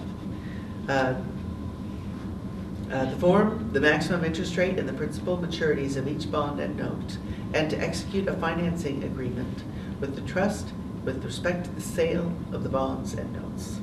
Such date, form, and maturities and specific interest rates or rates of the bonds and notes to be approved by a majority of the Select Board and the Treasurer and evidenced by their execution of the bonds or notes. Number 5, that all action taken by the town and its officers and agents to carry out the project and its financing, including the execution of any loan, commitment, or agreement by the treasurer, are hereby ratified, approved, and confirmed. And number 6, that the treasurer and the other appropriate town officials are each hereby authorized to take any and all actions necessary or convenient to carry out the provisions of this note, including execution, delivery of the financing agreements, and the projected regulatory agreement or agreements relating to the project. We're almost to the end. I further certify that the vote was adopted at a meeting open to the public,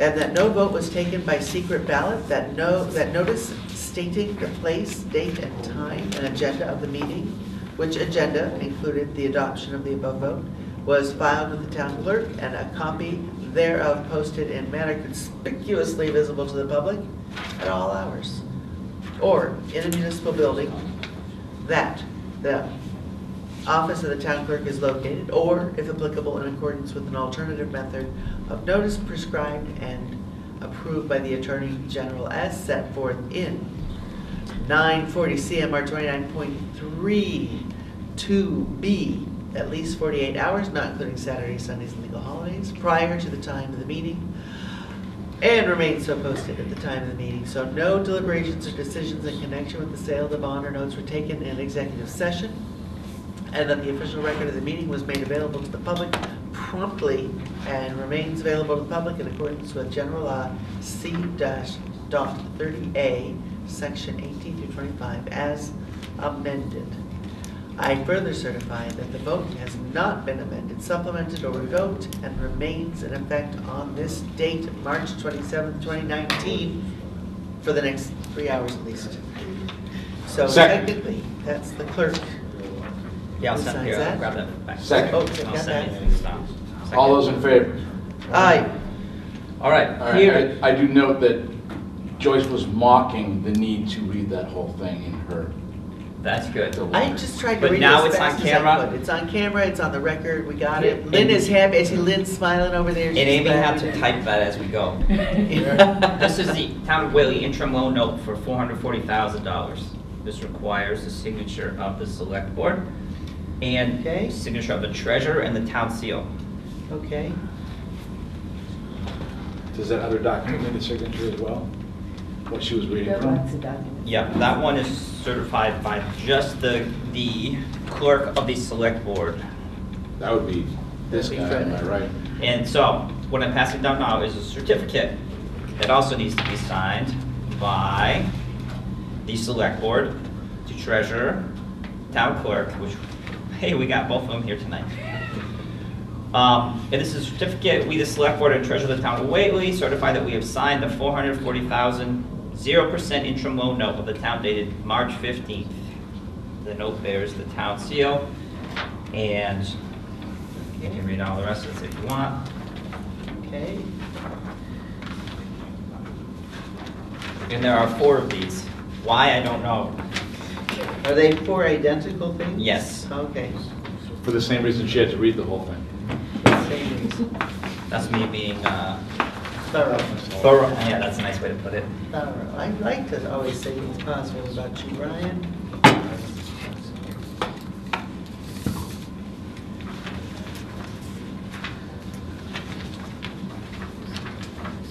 And if anybody messes up, we can do it all over again. Okay, the pressure's on. Oh, I signed where the treasurer was supposed to sign.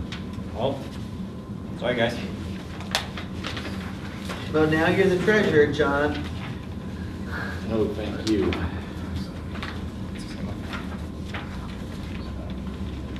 And these are signed, these 4 are signed by the clerk of the select board. Okay. In this, go to the clerk of the select board, which, who is that? Is that Fred? Fred. Yeah. I'm just gonna do the thing you were doing for me. Yes. I'll just keep, I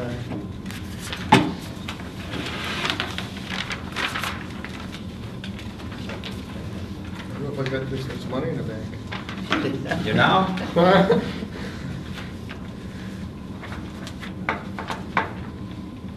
We always try to slip in a different document once in a while, keep last choice. Oh, yeah. A check, right? Usually it's a check. The deed to his house. Oh, right. Oh, we got like the good stamp today. It still works well, so I mean, everyone else is getting the electronic version. That's cast iron, it's kind of worked well. Yeah. It's heavy duty. And then when there's like an active shooter drill, you have a weapon. They don't make those like they used to. Just don't drop it on your This foot. one was Did you break it? 1888. Where was it made? Oh, wait, Worcester. It doesn't say. China. Yeah, I don't like so. Not in 18. All right, so does that take care of that agenda item, Brian? Yeah, do you have all those, Lynn? I'm getting there. She's got a pile to Okay, say. well, we can go to new business, Poplar Hill Road Extension. So if you look in your packet, there's a request from Smith College and Peter Creasy.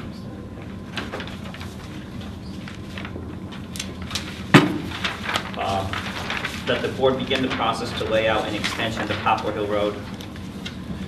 As shown on the plan that's in your packet, street acceptance plan. Yeah.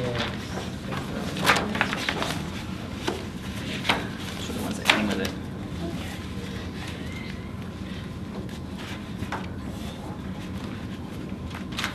So to begin this process, to begin this process, we need to vote, or the board needs to vote an intent to lay out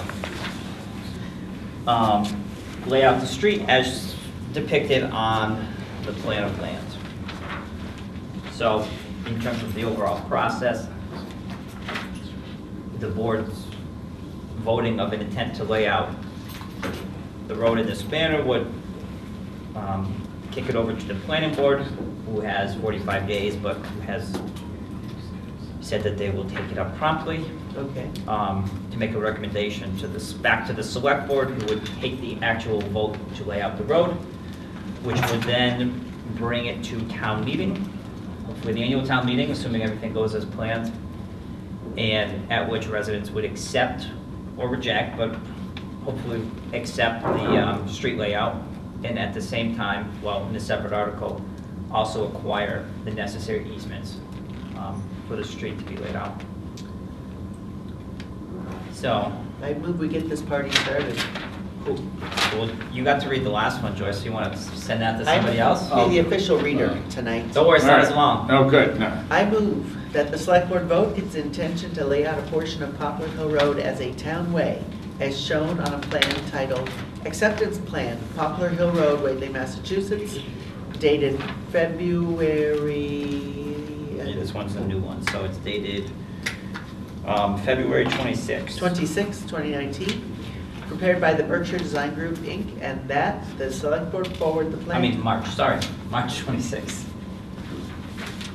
March 26th. March 26, 2019, prepared by the Berkshire Design Group, Inc., and that the select board forward the plan to the planning board for its comments and recommendation pursuant to General Law, Chapter 24, Section 81G and 81I. Second. All those in favor? Okay, Aye. done. Just a quick question, Keith. One of the concerns here was your turnarounds for your snow plows and all. Where is that? Is that shown on here? Or is that beyond the map? It'll be on here. We are presently turning around. Where's the gate? Is that the gate there? It's actually not shown on here, but it's right here. That one. Oh, it's that gravel drive or whatever Yep, it says, yeah. that's presently where we turn around right now. Oh, okay. So we're doing that on private property. So where are you gonna be turned around? when Same. I would probably either turn around there or when they create the parking area. I'm not Because you're not going to be responsible for plowing the parking area. No. We just need a place to turn around. Right, but you got to turn around You gotta after park- you after gotta plow where all you're the way. responsible for plowing. Potentially, I mean, when we had discussed things with them before, they are open to maintaining the plow, doing some of the plowing themselves. I mean, it'd be no different than if you had a business on the side of the road and the town came through and plowed a little bit and you needed to plow more of the parking area for your, Okay. that's all. Okay, so is that done, Brian? Yes. Okay, discuss proposed short-term rental, general bylaw and impact fee. I don't know that we have to go into detail on this tonight, but this was a request of it came from the Board of Health, that the town considered this in conjunction with zoning that's being adopted for short-term rentals. Should we read it over and then put it on the next agenda? Do you have that in a minute? Yeah, I have it on You sent this to us electronically. Yeah, 'cause I didn't have a chance to read it, so. It's something that we could definitely discuss at a later meeting. We don't have to vote to put anything Okay. on the agenda at this point. Save that Yeah, for later. so we don't they're decide. good bylaws, I think. Yeah. All right, town administrator, updates. Got a whole list for you.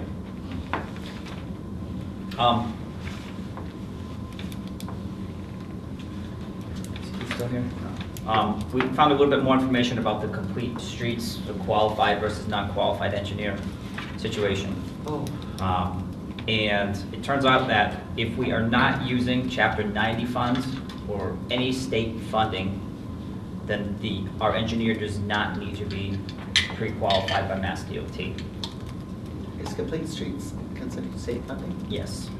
But that wasn't going to pay for design anyways. The plan was to use Chapter 90 funding, which is state funds. So if we used a different pot If of we used money- a different pot of money, it would enable us to save money. Yeah. But we don't have a pot of money currently appropriated. So one of the things we'll have to discuss is whether it's worth appropriating, maybe it's the $5,000 or whatever to save. Yeah. I don't think he has an estimate back from Time Bomb, but it'd probably run close to $20,000. Oh. The engineering. Sounds like it's worth. So there is a way around that problem, and there's the possibility that we could save money, but it wouldn't be it would be at the expense of, town funds instead of Chapter 90 funds. So we're looking at 9,000 versus 20. Or is it 6,000? It was like, it was five, it was around 5 or 6. 5 or 6 versus 20. Don't quote me on that, because we don't have. But the it's still exact gonna be less. estimate, but It's gonna it would be less, Yeah, yeah. and substantially less, not less by a dollar. Right. Worth the pain and aggravation of, yeah. Yeah. So if we wanted to go that route, we don't have to decide now, but the next opportunity we would have to appropriate funds would be town meeting. And those would be available immediately if we were to take them from existing sources of. Yeah. It could be, Okay. oh, it could be Like free free cash. cash. Yeah, okay. All right, so I think that sounds reasonable, but we would discuss it further, Ed? Yeah. I'm fine deciding now, because it doesn't, I don't know why we wouldn't do it that way. Well, Because it's not posted in an agenda, right. or is that? Yeah, that's. Okay, fine. That's true. So let's put it on the agenda for 2 weeks hence. Yeah. So we're halfway through the process we need to go through for doing the insurance changes. That's required. It's meeting with the Insurance Advisory Committee and the Public Employee Committee. And I calculated out so we need to, if you recall, we need to share 25% of the savings of the plan changes, and 25% of the savings would be $3,678.18. That would be shared among approximately 36 people, roughly, the total number of subscribers. And probably in proportion to what they pay in, or something like that? The Public Employee Committee will. They'll sort that out. Yeah, we'll sort that out, but the Public Employee Committee will make a recommendation and would sign an agreement with the Select Board as to how that will go. I have the PEC meeting is April 4th. Okay. The IAC people are the same as the PEC people. And we've been through this process once already last year, and I think their feeling is to do it in proportion to what level plan people have out in terms of the costs that they have to pay. Okay. Family, there'd be some breakdown of how that gets paid out, but I just wanted to let you know that's moving forward as required to do. We need to wrap that up by May 1st for the regulations.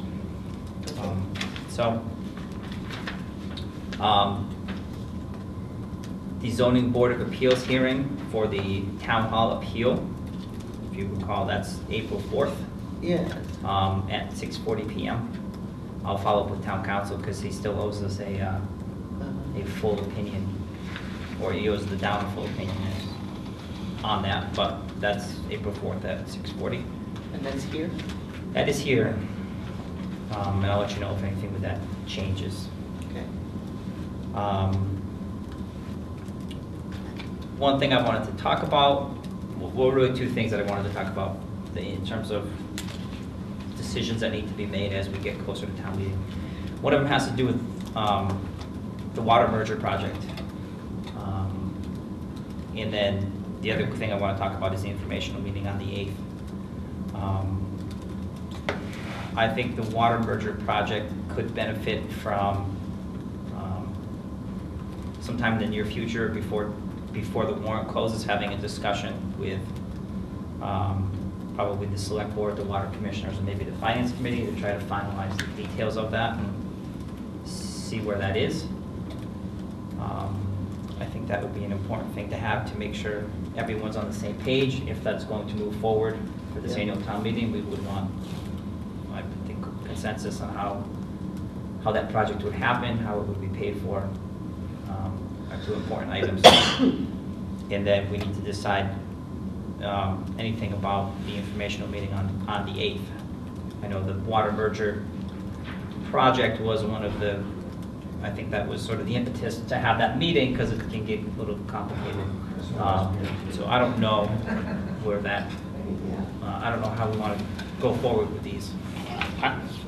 I would like to suggest that instead of the information meeting, that we schedule that meeting with the Finance, Select Board, and Water Department, including the district, on the 8th. It's very important that this happen before town meeting. Does it have to replace the information meeting, though? Would it be public? Because it It'd be absolutely public. You have to be a public Meeting, meeting. yeah. But I feel like the information meeting is generally a good idea. Right, but the information meeting was, as Brian pointed out, largely driven by the merger, and we have more questions and answers right now, so I don't feel like it's a good idea for us to have an informational meeting on something with so many unknowns. Well, yeah, That'll be but- cleared up by the, Okay, so we can't clear those up before the 8th? Because the purpose of the meeting on the 8th was for the general public to hear Right. I know. about the merger, not for the town committees to meet. Right, so is there a way to have this meeting earlier than the 8th, and then We can still miss- let the public know on the 8th? Looking at next week, then. Yeah, I'm Yeah. happy to look at next week. well, the Thursday's out because Fred has a ZBA meeting. Wednesday, I am supposed to be out of town. Tuesday, We've got the Eversource. the thing, right? Eversource things now. Monday, They can't be part of that finance committee meeting? Is there enough room on their agenda to? this needs to be a meeting of the select board. We need to run this meeting. I guess we could, Okay, I had heard finance committee as well, but maybe. no, it is, but it's a question of, they would adjourn their It'd be meeting. our turn. Right. If they would be willing to adjourn and then start a meeting with us. I mean, you'd already have the finance committee here, I guess. They might be grumpy because it would be late. I don't have to be to the ZBA for Thursday. You don't? No. I assume they have enough, so I'm only alternate, so. Well, I was think I should- planning to go to that. Well, unless we wanted to go to that. I do want to go to that. Okay. Yeah, I think. Okay, because that's about the town hall. Okay. Yeah, so So, the second really is, well, unless you could, Thursday, if earlier, at 5, is an hour and a half we'll enough? review the first, Monday. Yeah. Yeah, yeah, I teach till 6, so earliest I can be here at 6:30, but that's, I mean, I wonder if, I mean, would it be easy to get the finance committee to no, be probably here? not. That would be a little, you'd have to post it by tomorrow. Because you're asking if it'll be Monday and Tuesday. How long do you imagine that meeting would go? Oh, we can't do it Monday then. Oh, today's Wednesday, I'm sorry. I was thinking It's Thursday. still Yeah, posted. yeah. Tomorrow. How long do we imagine it would go? I mean, is this adding an hour to the finance committee meeting, so to speak? At least. It's,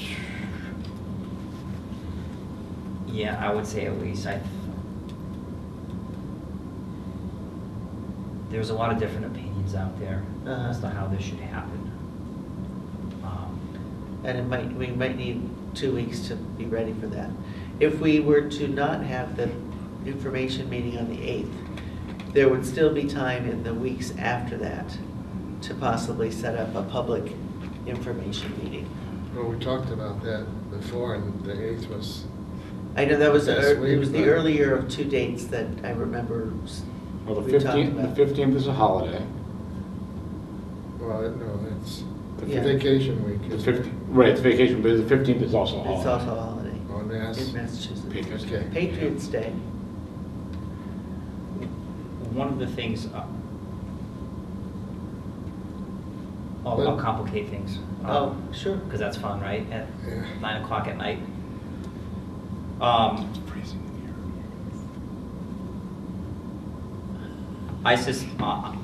I'm.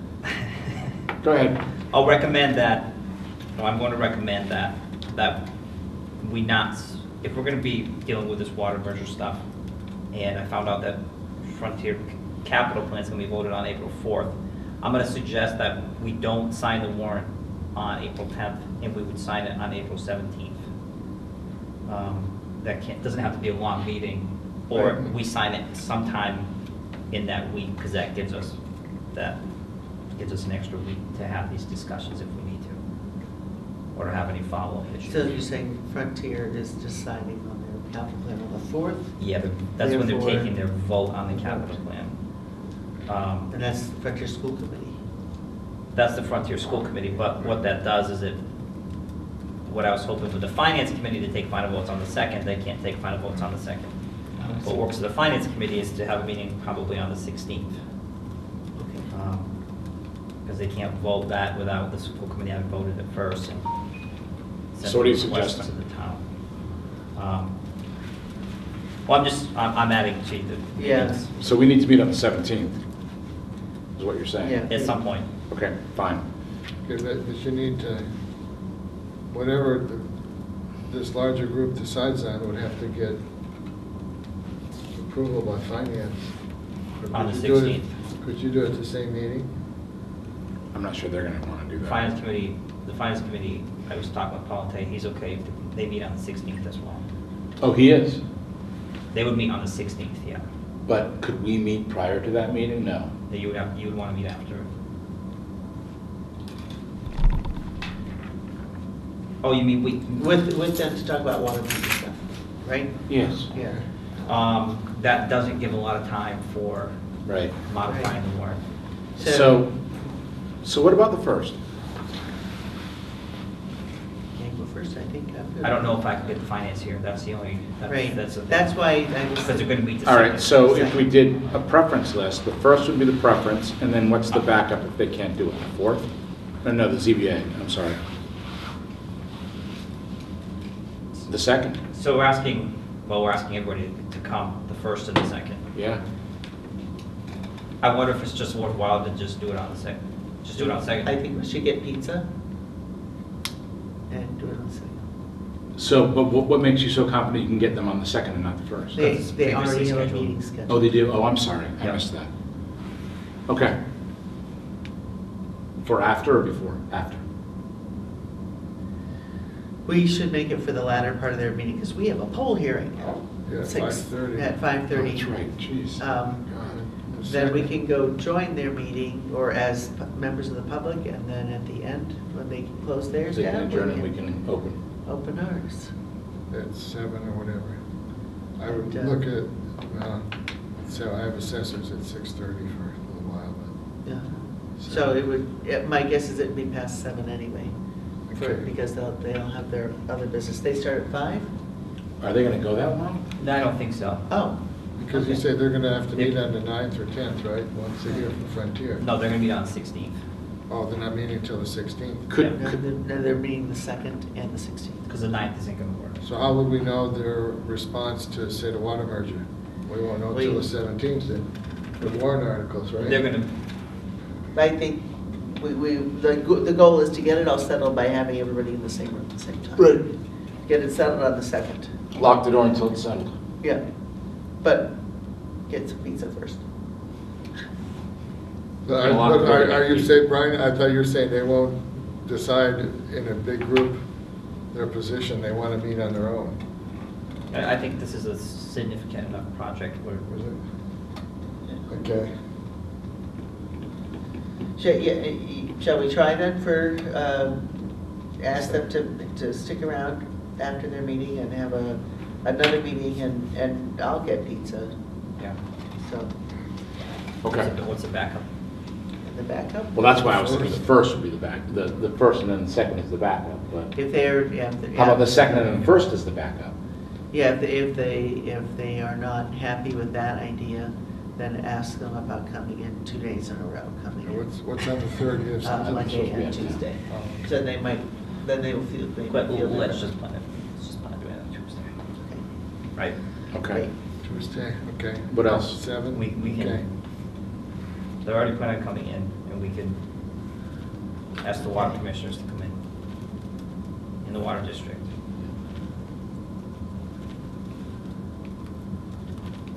I'm just gonna call this the water meeting.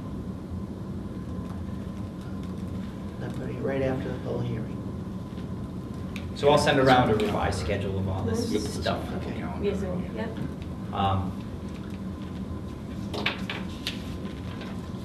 And then what are we doing about the 8th? We'll have it, I guess. If Tuesday we're still at a stalemate, then we decide Tuesday, whether to cancel it or not, but I think we should at least keep it still on the calendar. The planning board might want a moment to talk about the bylaws too, if that's going to be a public information meeting about things you're going to vote on. Their presentation is not very long, so they don't need a lot of time. Anybody else? So just the two topics then would be at the 8th? Yeah, are there any other big what's the second topics? I mean, the library has conceptual plans now. What's the second? Planning board, bylaws changes. The Frontier Capital, is that worth saying anything about? It won't be decided by the 8th then. Okay, so. Well, we should, the school committee will vote on the floor. Yeah. I mean. But that, yeah, let's not make that more complicated. Right. Yeah. But I think the really big things are the water merger, because that's a big dollar item, and the bylaws, because they're bylaws.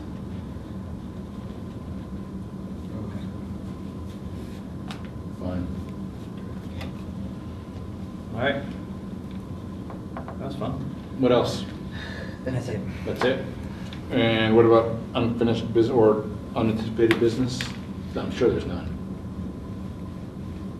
I don't have any. Really? I anticipate everything. Just kidding.